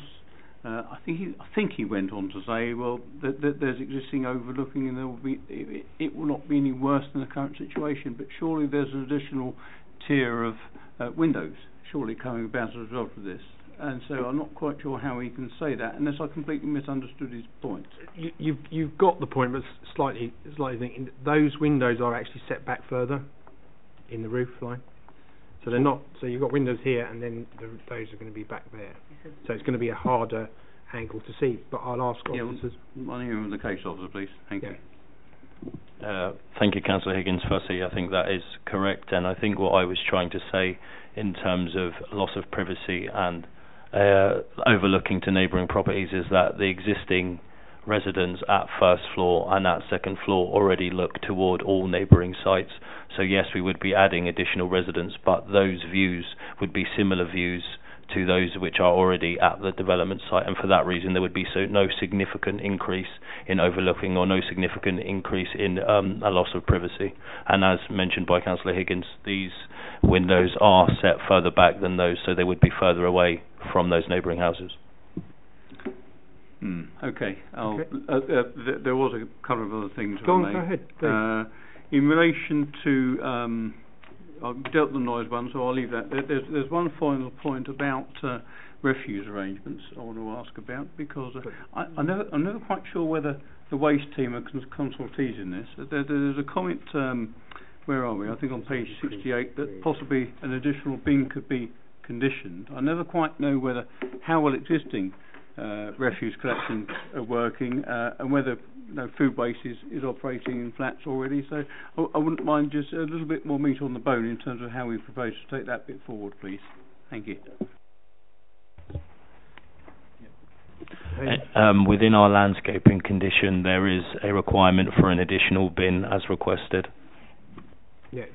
So what we've got to be careful here, because obviously this is an existing building with existing flats, and obviously there's existing waste management plan already in sight. So all we can ask on this application is an additional bin. Whether they are going to take up the food waste section, that is something which the council and residents have to sort that out. I don't think that's a planning. We can really force that through in the planning. But if I'm wrong, my officers will tell me. Well, if I may, Chairman, irrespective of how well the current situation is working, let alone with an additional tier of units on top, that's not a material planning consideration for us to take account of this evening, then, just to be clear. It is only on those 8 dwellings that are in the roof. Only the dwellings in the roof are irrelevant to this planning application. The rest of the building, that was done on a previous application. Okay? Any other questions? Councillor Davis. Oh, sorry, Councillor Mann first. Sorry, Councillor Davis. Thank you, Chair. I have written you down here, don't worry. Thank you, sir. I've got a question in regards to the housing mix for the officers. I mean, I'm looking at page 59 of the report, where it mentions the borough-wide requirement for larger affordable housing. And it also mentions that one of the units is a 1-bedroom, 1-person unit. Although in the report it also mentions 4 times 1-bedroom units. And towards the end of that housing mix paragraph, it says, it is considered that the housing mix is deemed to be broadly acceptable in this instance. I just wanted the planning officers to shed some light on the housing mix of this development. Thank you, Councillor. Firstly, in terms of the housing mix, there is the borough-wide requirement for more family housing. With this particular scheme, we're not losing any family housing, so there's definitely no loss. But what we do have is an addition of 8 additional units of different sizes, different scales, which will be provided for different people and their different requirements. So whilst the housing mix doesn't add to family housing, it does add to the borough's requirement for housing itself. And we do have a policy which requires different types of housing for the changing nature and changing residents which are in the borough. So I think the mix of 2 beds and 1 beds is acceptable. Okay, Councillor Mann?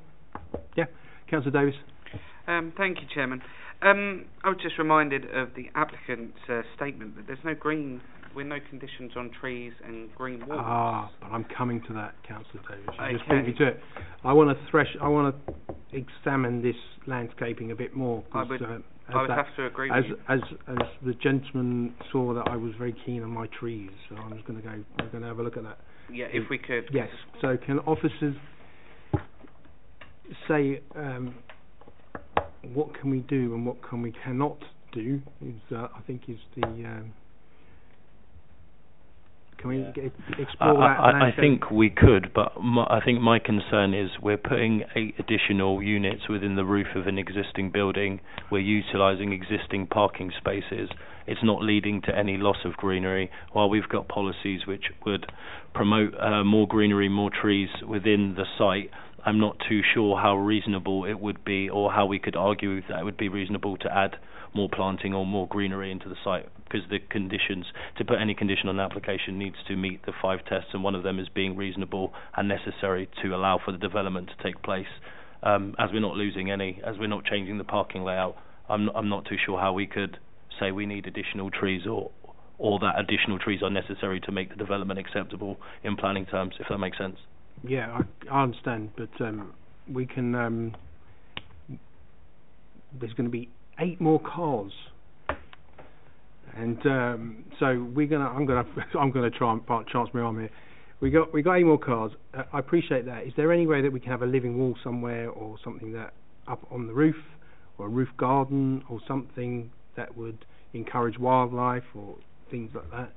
And obviously you're changing the use of the roof, so if we're changing the use of the roof, then we can change the use of landscaping on the roof and help the environment a little bit more. So I think that's a good point, and I think that's definitely something which we could take into account. There is a landscaping condition on the application, which means that the developer would have to send all landscaping details to us prior to carrying out any work at the site, and we could make sure that there were some additional planting on that, which we would agree in writing prior to it being done.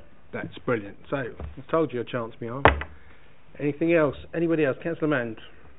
Thank you, Chair. I still would like some clarity on the windows, the current windows and the ones that are proposed for the new development, in terms of are they fit for purpose, because we did see the residents mention the windows not being fit for purpose, but the applicant said they are fit for purpose. So just wanted what the planning team's views is on that. Yeah, Councillor, I'll take that. Obviously, the new windows that we're going to come in, we can talk about, and I'll make sure that officers make sure they're double glazed. I've asked officers now to look in at previous application what the situation was on those windows, and they will come back to me, and I will make a judgment. I'll let everybody know what the situation is. I think that's fair, because obviously that's an application that was done before, which we don't have to hand. Okay? Thank you, Chair. That's helpful. Okay, fine. Right.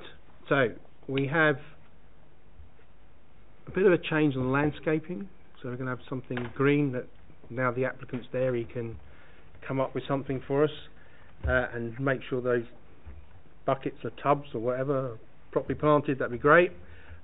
Also, your scaffolding condition, which is new, which actually I think we might ask to put that in all of them, just as if there is scaffolding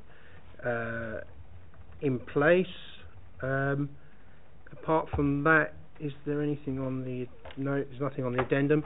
So those changes can either. I just had the sample providing. I don't know if that's covered under the materials condition already, or if that could be specified in there. So just we could make that explicit in the condition. That it covers that particular aspect of it. Yeah, so that'll be done. That'll be done as well. So those are all the changes. Did you get all that, Steve? It's like we're on video. You can always come back to it. Sorry, Chairman. On the scaffolding point, would that be an extra clause we could add to the construction management plan? Yes. For the position of the scaffolding. Yeah. It's just to make sure, because I get where Councillor Davis is going. If scaffolding goes up and the parking is not, if it's slightly narrower, then it's a problem. So we'll make sure that that's done, and obviously with the applicant here, he can see that. So, can I have someone to propose? Councillor Davis. Thank you, Chairman. I understand the councillors' comments. I completely understand the residents as well. But we, as a planning committee, need to follow policy and the London plan. So I would go in favour of officers' recommendations, as I feel what we've put in place today is right for the residents and protects them the most. Thank you. Councillor Davis proposed. Councillor Gohill. Thank you, Chairman.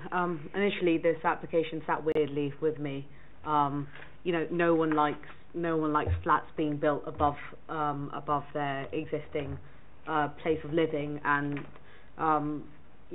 whilst we did ask a lot of questions about how the sort of building work would be mitigated, we understand that of course during construction there is going to be some sort of noise. But as Councillor Davies said, if we went elsewhere with this, if we made a different decision with this application, there's a very real chance that the Mayor of London, Sadiq Khan, would overturn it because of his London plan.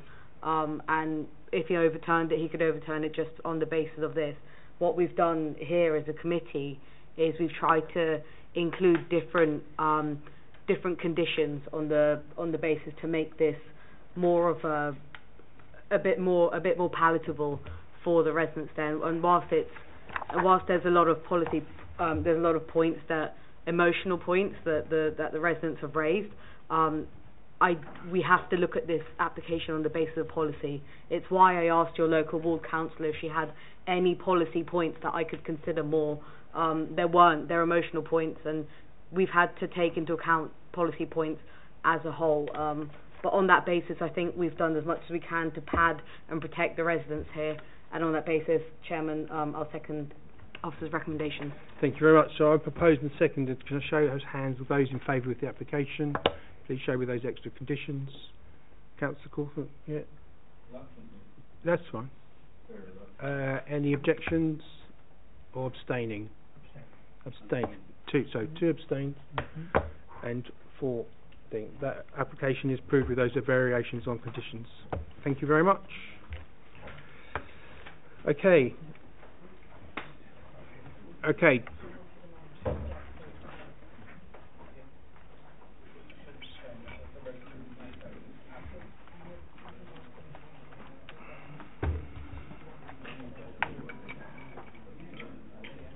Okay, can you, sorry, we have a meeting to continue, can you?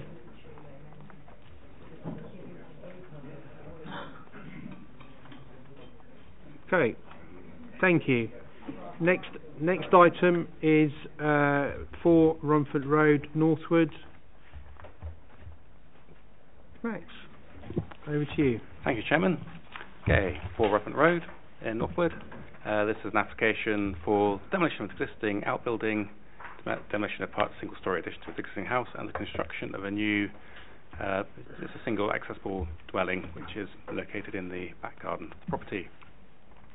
We see we can have the location of the property. It's an ordinary suburban location, very quite a large back garden to the site, so there is space there, but it's gone to a semi-detached property, and there's no particular planning designations of note on the site. So there we have the outline just showing at the bottom of the screen. You see the outbuilding to be demolished, and here we can see where the new building will be located. You see the red is the existing pair of semis, and the grey in the bottom left corner is the new house. Should be single story, but it would also have another level at basement level. It would have 2 bedrooms, and the bedrooms would be at that basement level. So there are some elevations showing how it's very contemporary design proposed. Then we can see a cross section, and you can see the basement level. So you see the windows, sort of slit windows at the top of the basement level, allowing some light and, to the subterranean level. More images from the applicant, just showing how the relationship of the buildings would work. There's another one showing the existing street scene, and here we are. You can see the scale of the building in relation to the back garden.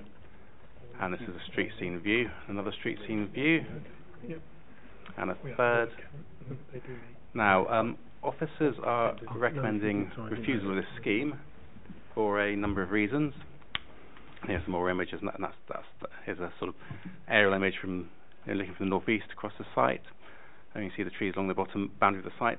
There's an in-principle objection to this scheme. It's incongruous, unusually dominant. See, we have a policy about development in backland and garden locations, to which on the previous item we noted that in exceptional cases development could proceed in backland, back garden locations, and this is certainly not an exceptional location for a new dwelling. There's also concerns about the impact of the new dwelling on the existing building at 4 Rumford Road, the proximity and how overbearing it would be in the relation. And we can see like the plans and see the relationship, how the house would extend along, parallel to the boundary of the retained rear garden of the retained house. There'll be insufficient private amenity space for both properties. There's a substantial rear garden at the moment. Given the way it's laid out and the lack of efficiency of the layout, that would result in insufficient not complying with our standards. There's also a poor standard of accommodation in the proposed unit because of the absence of sufficient daylight to the basement level, and also inadequate floor-to-ceiling heights. Obviously, we look for 2.5 metres, and the floor-to-ceiling heights are much lower than that in this proposal. So concerns about how the site can be subject to crime wouldn't deter crime just because of its relationship with the street, and also there's a lack of basement impact assessment, and that raises concern about the risk of surface water flooding and other impacts from basement development. That's one final refusal reason is the impact on trees. You can see from this plan there's quite a lot of trees in the vicinity of the site. All protected by TPOs. The application proposes to do some work to some trees which are outside the site. They're actually in the council's ownership, to 3 trees, and do a crown lift, not felling them, but they do provide an important contribution to the character of the area. So you can see the front of the site. You see the side road there, where the new house would front onto. Just going through some images of the existing housing. You can see there it's got in it. You can really see the tree, really sort of verdant context, and the trees would be affected towards the back of the site. And there, in this image, you can see the existing outbuilding that would be demolished. So, overall, you've got to see the trees at the back of the site, some of them which would be affected by crown raising works. And that's a view from further on along the lane. So overall, we're recommending refusal of the reasons set out. A previous application was was refused at this site for a new dwelling in a different location within the site. That was appealed, and the appeal was dismissed by the planning inspectorate, and I would anticipate that an appeal on this application would go a similar way. Thank you, Max. That's good to know that we won that one. David Burns, would you like to come forward? And thank you for quieting them down outside. That's very kind of you. I think you've seen, press the button, 5 minutes. Amber, you've got buzzers now, it's scaring me, but there we go. Thank you for the opportunity to speak at the committee meeting, Mr. Chairman. A year today since I last voiced local opposition to an application for a separate dwelling in the back garden of this address. So I speak tonight on behalf of the signatories to the petition from the residents of both Rowfront Road and Ashbourne Square, who are opposed to this planning application. We agree with the planning officer's recommendation to refuse consent. Just note, I also serve as the chairman of the Ashbourne Square Residents Association, which represents our property interest in the shared amenity opposite the proposed site, as well as in all matters relating to our shared use of facilities and our experience of life in the square. I'd like to thank the planning officer for their detailed response to this application, and note that the resulting recommendations concur with the principal objections we raised in our petition. The application is basically contrary to council policy, as it is clearly a back garden, not even a back land development, of a scale, design, materials which is at odds with the surrounding area. The proposed dwelling would detract from the existing amenity of the area, extend beyond the line of the existing houses, and it would interfere with valuable mature trees from a 1970 TPO. Crammed as it is, in fact, even closer to those trees than the last proposal. And I think some of the applicants' illustrations had a degree of artistic license with the size of those TPO trees, which really do overhang the site considerably. The strength of feelings surrounding this application and its predecessor application remains centred on its requirement to facilitate not only those points that I've made, but also access to a new frontage road on our access road to the properties in Ashbourne Square. The impact on trees which screen our properties from the noise of the Metropolitan line and provide visual amenity, as you've seen, for a quiet tree-lined access road. Once again, the proposal would fundamentally alter the area, the purpose of our dedicated access road, and introduce a building of an entirely different character to our area, which is predominantly townhouses. While the residents of Ashbourne Square agree complete with the recommendation for refusal of planning permission, we'd like to continue to question whether the proposed provision of a drop curb access onto Ashbourne Square is adequately addressed. The impact on our vital access road would be wholly unacceptable, not simply for the very obvious destruction of its visual amenity. The access road is in fact barely wide enough for two cars to pass as it is. It's slightly under the minimum 4.8 metre width. Vehicles do not routinely park in this access road precisely because they can see it's obviously a narrow access road and provides no access on either side, only to Ashbourne Square. It's inconceivable that providing a property frontage with a drop curb access on our access road will do anything other than encourage parking, delivery vehicles and visitors, and block access for council refuse vehicles, recycling vehicles, the emergency services delivery vehicles, and residents. We do not wish to have to deal with navigating around parked cars, or, as pedestrians, have to dodge large vehicles which already mount the pavement on occasion to avoid parked vehicles in the road. Also, as is highlighted, in fact, by the addendum, the way the vegetation is so close to the proposed access, the vegetation would restrict access to visibility of vehicles emerging, and any parked vehicles in the road would restrict our visibility of them emerging from the property. Plus, in order to park, as shown in the applicant's proposal, you have to execute a pretty nifty U-turn on an extremely narrow road. Another aspect of the revised application which causes us considerable concern is the subterranean nature of the property. The portion of our access road closest to the Transport for London embankment and public right-of-way already suffers as a result of clay slippage down the embankment. Basically, the road surface is cracked because of the nature of the embankment, and it was only repaired a few years ago. Any excavation such as proposed in this application, so close to both the embankment and our access road, is likely to aggravate damage to the road surface. So this application seeks to develop a residential back garden, again, on our dedicated access road by increasing the density of housing unrealistically, by destroying the amenity of trees in our neighbourhood. We oppose this application, we oppose its predecessor, and we will oppose all similar applications. Thank you very much. Mr Burns. Has anybody else got any questions for Mr Burns? No? Thank you. If you can turn the microphone off and take a seat, that'd be fantastic. We have a written response, Steve? Yes, we do. From the applicant and agent? Okay, so we have a response here submitted by the agent on behalf of the applicant. Please note, we have not been instructed to represent our client in person. However, they have prepared the below statement as they will be out of the country on the day of the meeting. It has been 2 years wasted in Hillingdon planning land. My father was 100 when we came to you with the pre-application. The pre-app was very favourable. Please listen to it if a record was kept of the conversation. We listened to your concerns after the first application. This second application ticked all the boxes with most but a few of the same neighbours who live at least 50 yards away. The National Planning Guidelines say that the National Planning Policy Framework 2012, updated 2018, 19 and 21, paragraph 8 notes that sustainable development has three components: social, economic and environmental. Paragraph 11 clarifies the theme thus: at the heart of the National Planning Policy Framework is a presumption in favour of sustainable development, which should be seen as a golden thread running through both plan making and decision taking. For decision taking, this means approving development proposals that accord with the development plan without delay, and where the development plan is absent, silent or relevant policies are out of date, granting permission unless any adverse impacts of doing so would significantly and demonstrably outweigh the benefits when assessed against the policies in this framework taken as a whole, or specific policies in this framework.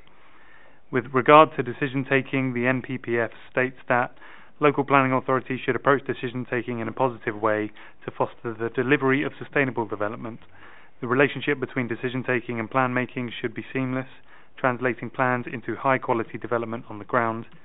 Local planning authorities should look for solutions rather than problems, and decision-takers at every level should seek to approve applications for sustainable development where possible. London Plan 2021 sets out the regional planning policies, although not cited in the decision notice or relevant to this. If you really want to fare my 102-year-old dad, do a site visit and you will see. The only people this new house for our two dads would affect is us at number 4 Rotham Road. There's a railway line at the back. There is a road to one side with our house on the other side.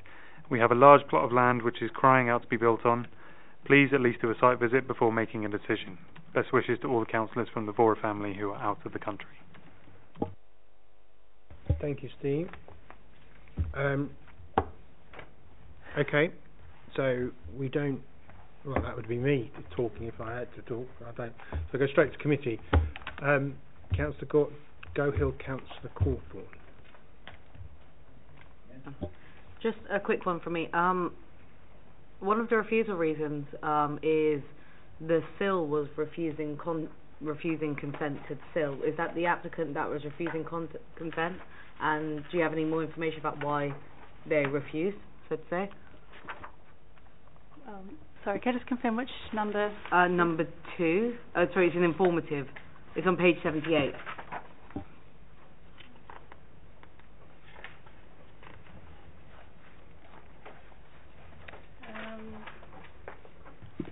That's just a standard informative that we'd put when we're refusing a sill liable application. They would just make sure that the sill levy gets picked up if it would go to appeal, and where the inspectorate to grant it, we would still get the sill levy.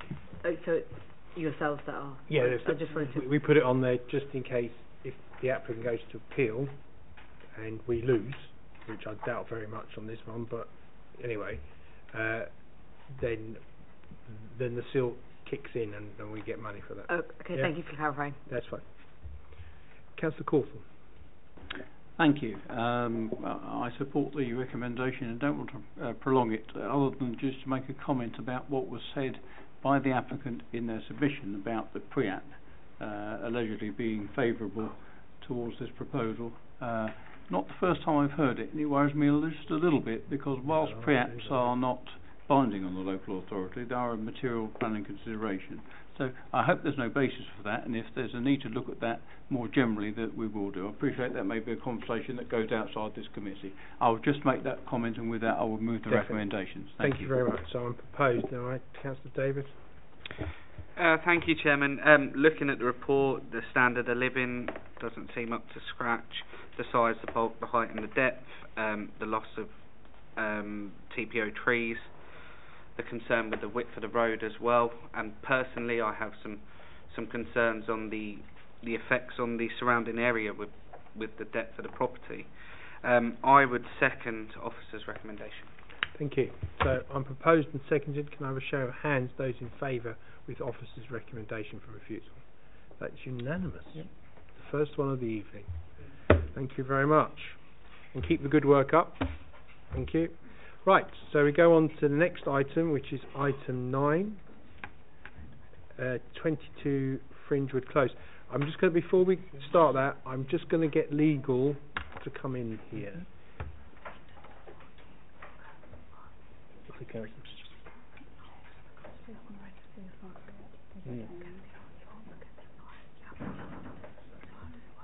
No, we do a short presentation. They'll all have to go, yeah. No, because all it is that because as long as if we went straight to the vote, you're right. But because officers will give a brief history of it, and then, yeah, exactly. Yeah. Okay. Yes. Yes, please. Please. Sorry, it's very hot, and I will let people get water and whatever they need. There's no record of pre-advertised for the previous application. Okay.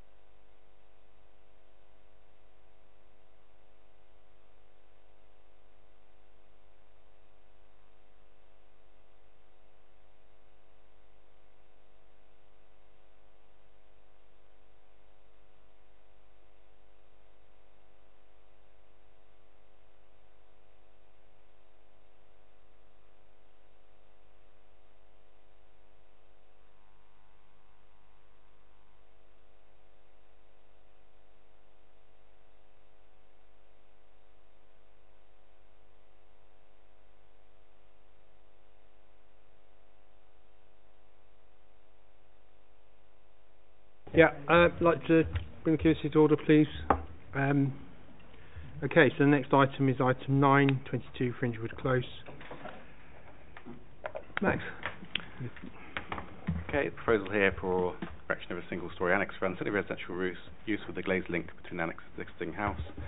Members attended a site visit on this one. It was reported the previous planning committee, and it was deferred for that to take place. So note that the case officers also attended a site visit again in relation to this site. Officer's recommendation is the same as on the previous scheme, but the previous report to committee, and it is for just refusal because of the basis of the a backland house, its impact on neighbouring property, and the potential living conditions of the future building and its effect on the existing house. We also like to note we're aware of the personal circumstances of the occupier of the existing house, in particular regard to age and disability, and this has been considered in regard to the application. But officers don't believe that a building of this scale is necessary to address concerns around that, and there's plenty that could be done to the house in terms of adaptations that would enable it to be more livable. Officers would continue to work with the applicant to achieve that, but obviously this application, which is by fact and degree a separate house and a new dwelling in the gardening of the property, in a very similar way to the previous item. So officer's recommendation remains to refuse.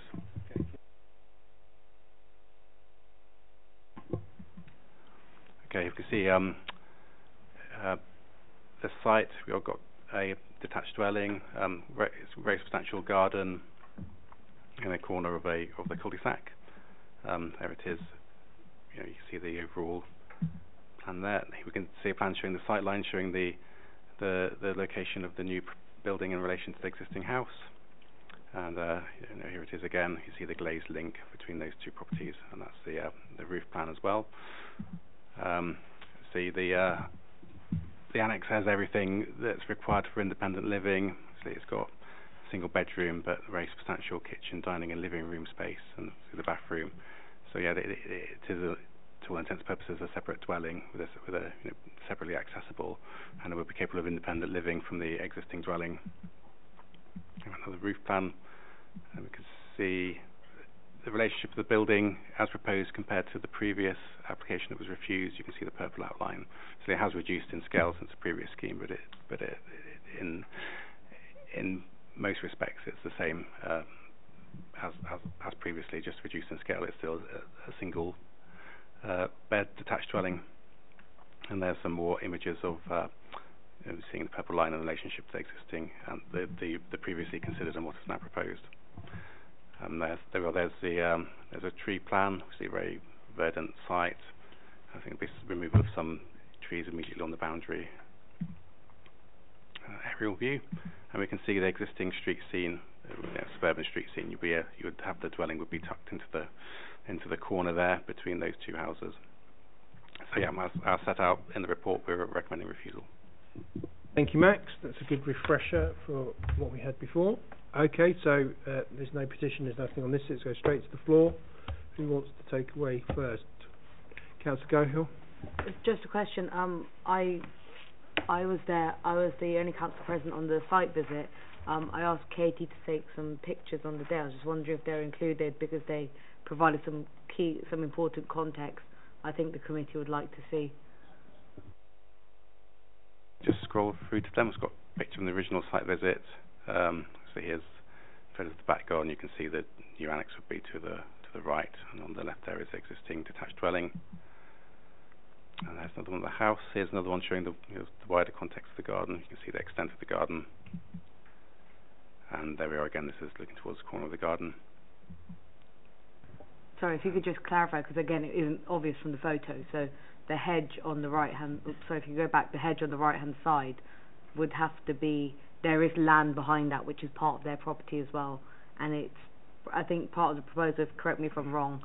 Is it's being cut back to build that space. So just in terms of where it would exactly be, because I found it quite confusing looking at the floor plans.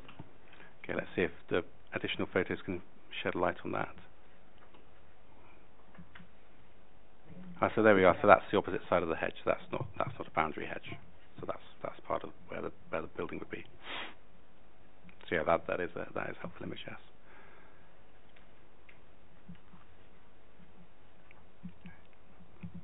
Okay. Okay. Thank you. And it's right. So we've seen the photos. Can Councillor Davis? Thank you, Chairman. I was really keen for the site visit. I'm so sorry I wasn't there. Technical problems with my car. I've spent some real time reviewing this, and I understand there's some real personal reasons behind this, but I have to go with officers' recommendations on this. I've looked at it myself. I've reviewed the plans. We've had a good few weeks to go over this since the last time we've met, and I think there are some changes that you guys could do with speaking with the planning team, and I think that's the way I would go. So with that in mind, I'm going to recommend that we go with officer's recommendation for refusal. Thank you, Councillor Davis. Can I have a seconder or Councillor Cawthorne? I wouldn't get a second because I'm not sure that I can, having not taken part in the first discussion on the site visit. But, however, I do support the recommendations for what it's worth, and I think it's worth remembering that if I've read this map correctly, it fringes Copsewood, Triple SI, so that's another consideration that I suppose we should take account of in this. So I'll support the recommendation. If it's in order for me to second, then I will do. You can. Fine. Legally, but obviously it's up to, if a councillor who wants to do it as she went on the site visit, it's up to her. Thank you, Chairman. Initially this was one that I really felt strongly, again with Councillor Davis, we both felt really strongly that we wanted to go and see the site. Having seen the site, there was some of the, in my personal opinion, some of the refusal recommendations didn't stand as strongly, but the ones that did were the bulk and the size, and also the precedent that we might set. And you know, I really truly understand everything that's happening and the reasons why. And having seen the space myself, I truly understand the reason why things were put in a particular way. But the precedent that's set to it is one that was set throughout the borough. And it could really be quite a dangerous precedent that's set for people creating freestanding dwellings in their back garden. As you've been here seeing, we just rejected a previous application which was something almost entirely similar on a similar basis as well. I'm afraid I'm going to have to go with officers' recommendations on this one, but I would say that we were taking this application into account as a whole. So we're taking everything into account, and I would urge the applicants who are, you know, in the room, it won't be on YouTube, but in the room, to really listen to what officers have to say, and if there are changes they are recommending, to really listen and implement those, and there could be a different outcome if, you know, the officers' recommendations are adhered to. But the basis of what we've seen in front, I'm going to have to go with officers' recommendations. So, Chair, if I could second that, please. Thank you very much. So let's propose and second. I echo that. I mean, we did ask, I remember the first time it came, which is the time before. I know that officers did approach you and tried to help you with the application. As I said, you know, we're not unsympathetic to the situation, but as you can see from the previous application, it really is the same thing, but just in a different location. Maybe a better design, maybe slightly thing, but it's still the same thing. It's a back thing, and you're more than entitled to have an extension on your property. That's not. I don't think that's up for debate, but obviously with the relevant planning application. But on that note, it's proposed and seconded. Can I have a show of hands, those in favour of the officer's recommendation? That's unanimous. Thank you. That's with officer recommendation, so that's up for it. That's refused. Item 10 is Pembroke House Ruislip. I believe Councillor Cawthorne, you will leave the room.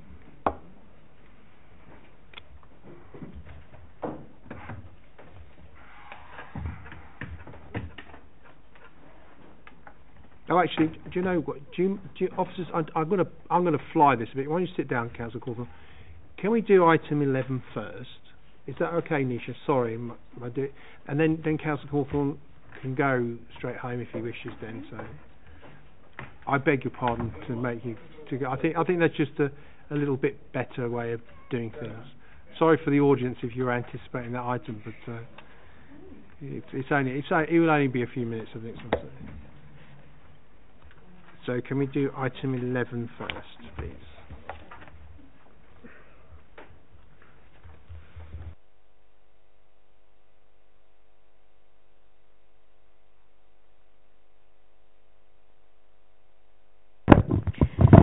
Thank you, Chair. Item 11, number 12, Marsworth Close, Hayes. The application proposes the erection of a single-storey side rear extension. This is a part retrospective application, as some works have already been undertaken, but have since stopped pending the decision of this planning application.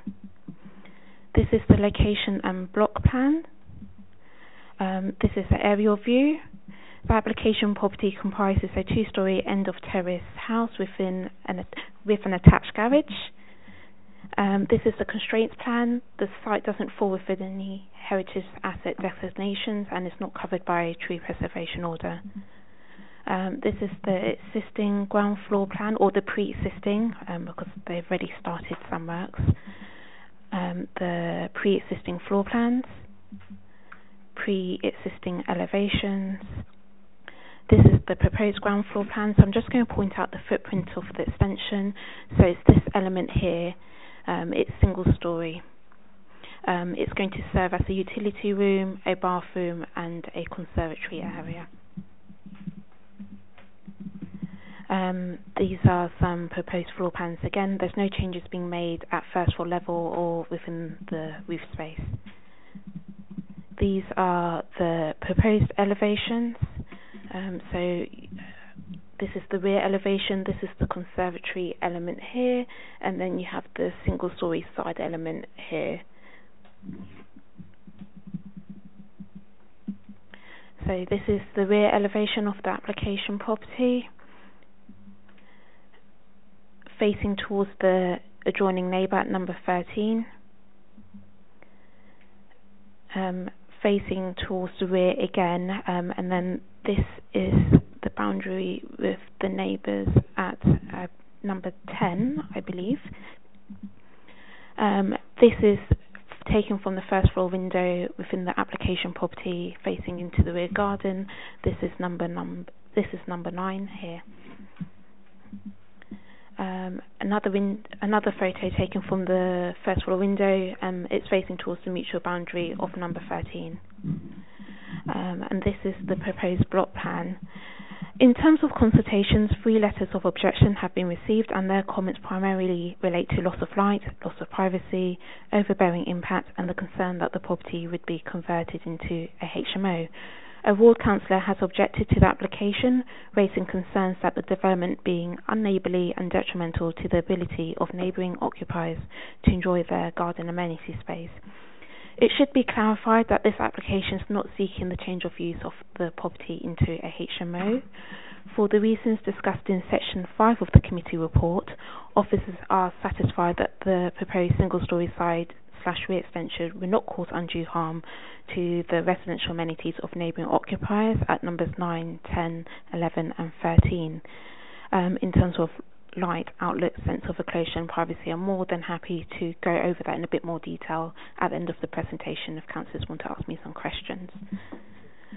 And then I just wanted to make a point about this area here. So as part of this application, there's a raised platform, approximately 100 millimetres.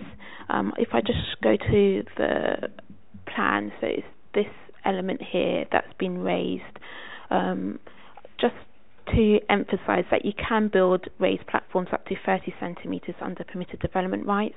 That raised platform is not considered to give rise to any significant privacy or overlooking issues for the neighbouring occupiers, and I'll just show you the relationship with the neighbouring occupier. So that raised platform element is running along this boundary here, and we're satisfied that it wouldn't give rise to unreasonable loss of privacy for the occupiers at number 10. Okay, thank you. This application has been recommended for approval subject to conditions. I should state that there's going to be conditions for the side windows if I go to the elevations here. So this elevation faces onto number 13, which is this property here.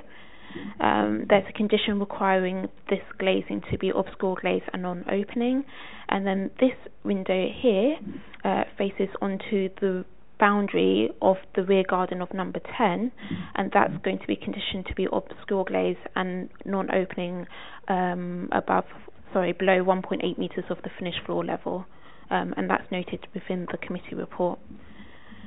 Thank you. Thank you, Nisha. Thank you. Councillor Davis. Thank you, Chairman. I just have one concern really about this property.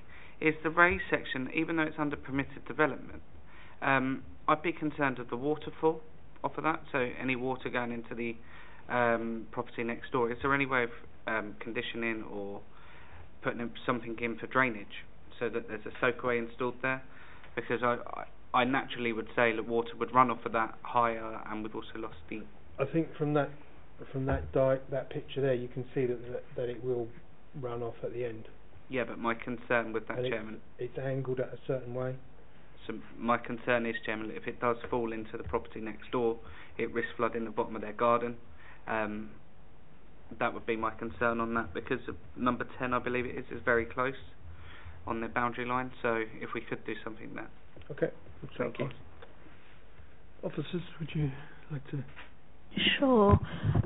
Whilst I appreciate your concerns, I don't think it would be reasonable to attach such a condition requiring details to do with the surface water area. It's such compared to the relative size of the garden, that's such a minor area that's been covered in hard standing, and there is still a gap that you can see here that water can run off. So I'm not sure what the concern is, because if we're talking about harm in terms of surface water flooding, I would say that I don't think that's a strong enough ground for refusal, and you should only attach conditions to address something that may be unreasonable and to make it acceptable. That answered your question. Okay. Any other questions? Anybody want to take me away? Councillor Gohill? I'd just like to say that based on what I've read on this application, I'm happy to go with Oscar's recommendations for approval. I think all the points have been all the conditions have been sufficiently meet the needs, and whilst it looks retrospective to me, I'm not too pleased about that. I understand that, and from what I understand of the report, officers have adequately covered the basis to allow this to happen in a suitable manner. So I'd like to go ahead and propose officers' recommendations. Okay, so I'm proposed. Councillor Singh? I think this is straightforward. I think the officer agreed everything, so one second. Okay, you second it. Councillor Davis, you wanted to add something? I was going to second officer's recommendation. Okay. Thank you very much. So it's proposed and seconded. Can I show of hands those in favour of this application? Thank you. That is passed. Thank you, Councillor Cawthorne, for your time this evening. It's much appreciated. Have a safe journey home. Nisha, do you want to do item 10 for me now?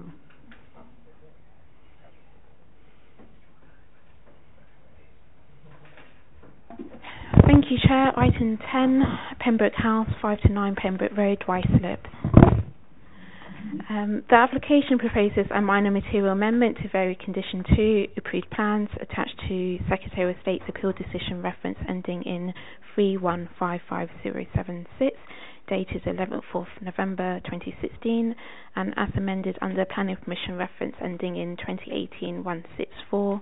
The proposal description is the erection of a detached building to accommodate refuse storage at ground floor and office accommodation above for minor elevation variations, relocation of refuse store and infilling of undercroft to create garage to include the provision of a ground floor WC, first floor WC, shower and kitchen. It's part retrospective.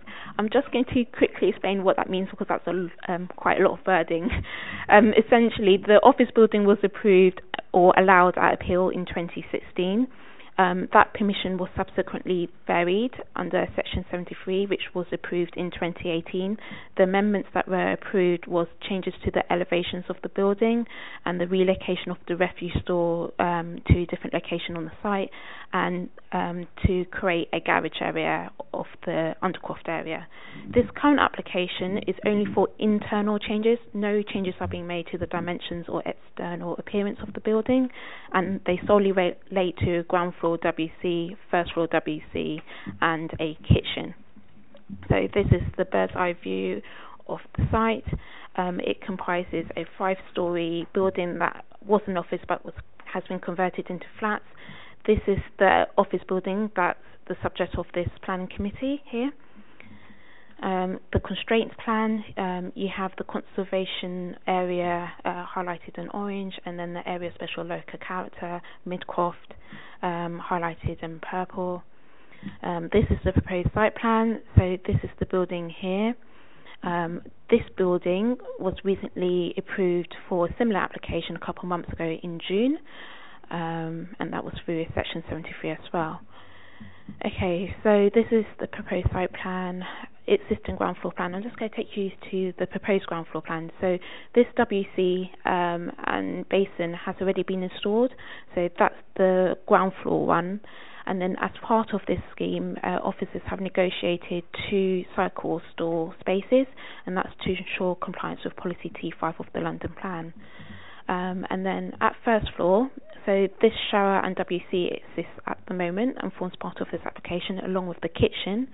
We've attached a condition requiring the existing hob and oven to be removed because those go beyond what would be reasonably expected for an office space. And then this is the car parking plan. No changes are being made to the parking layout that was originally approved under the 2018 permission. Front elevation of the building, side elevation of the building, a photo of the ground floor, the first floor, the kitchen, the shower room and WC. I think that's it. I just wanted to...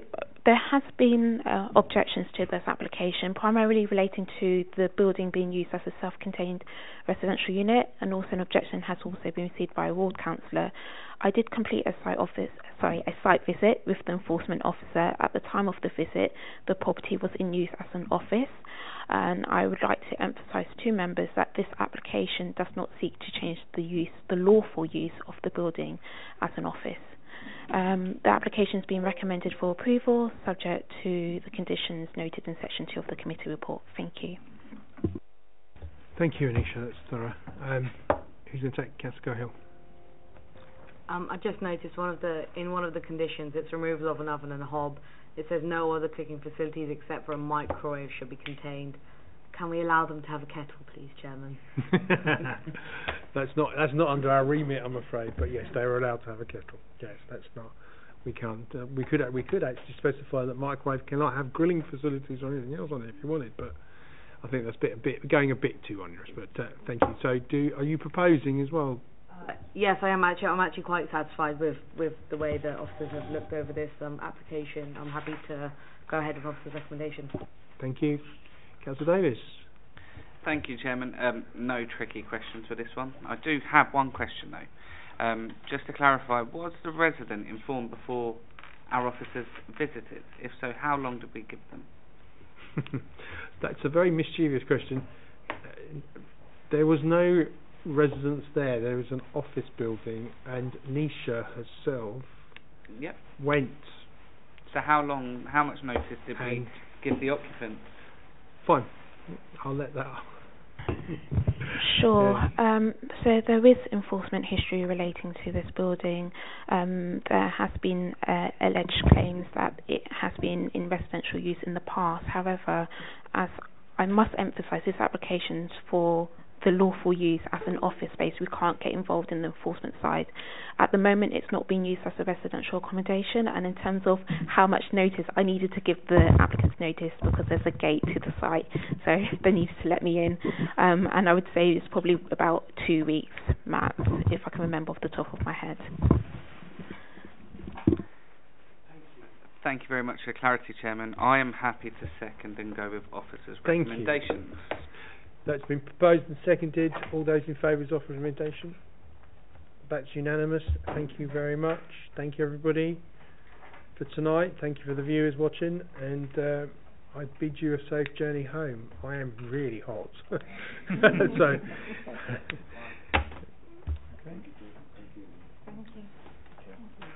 brilliant.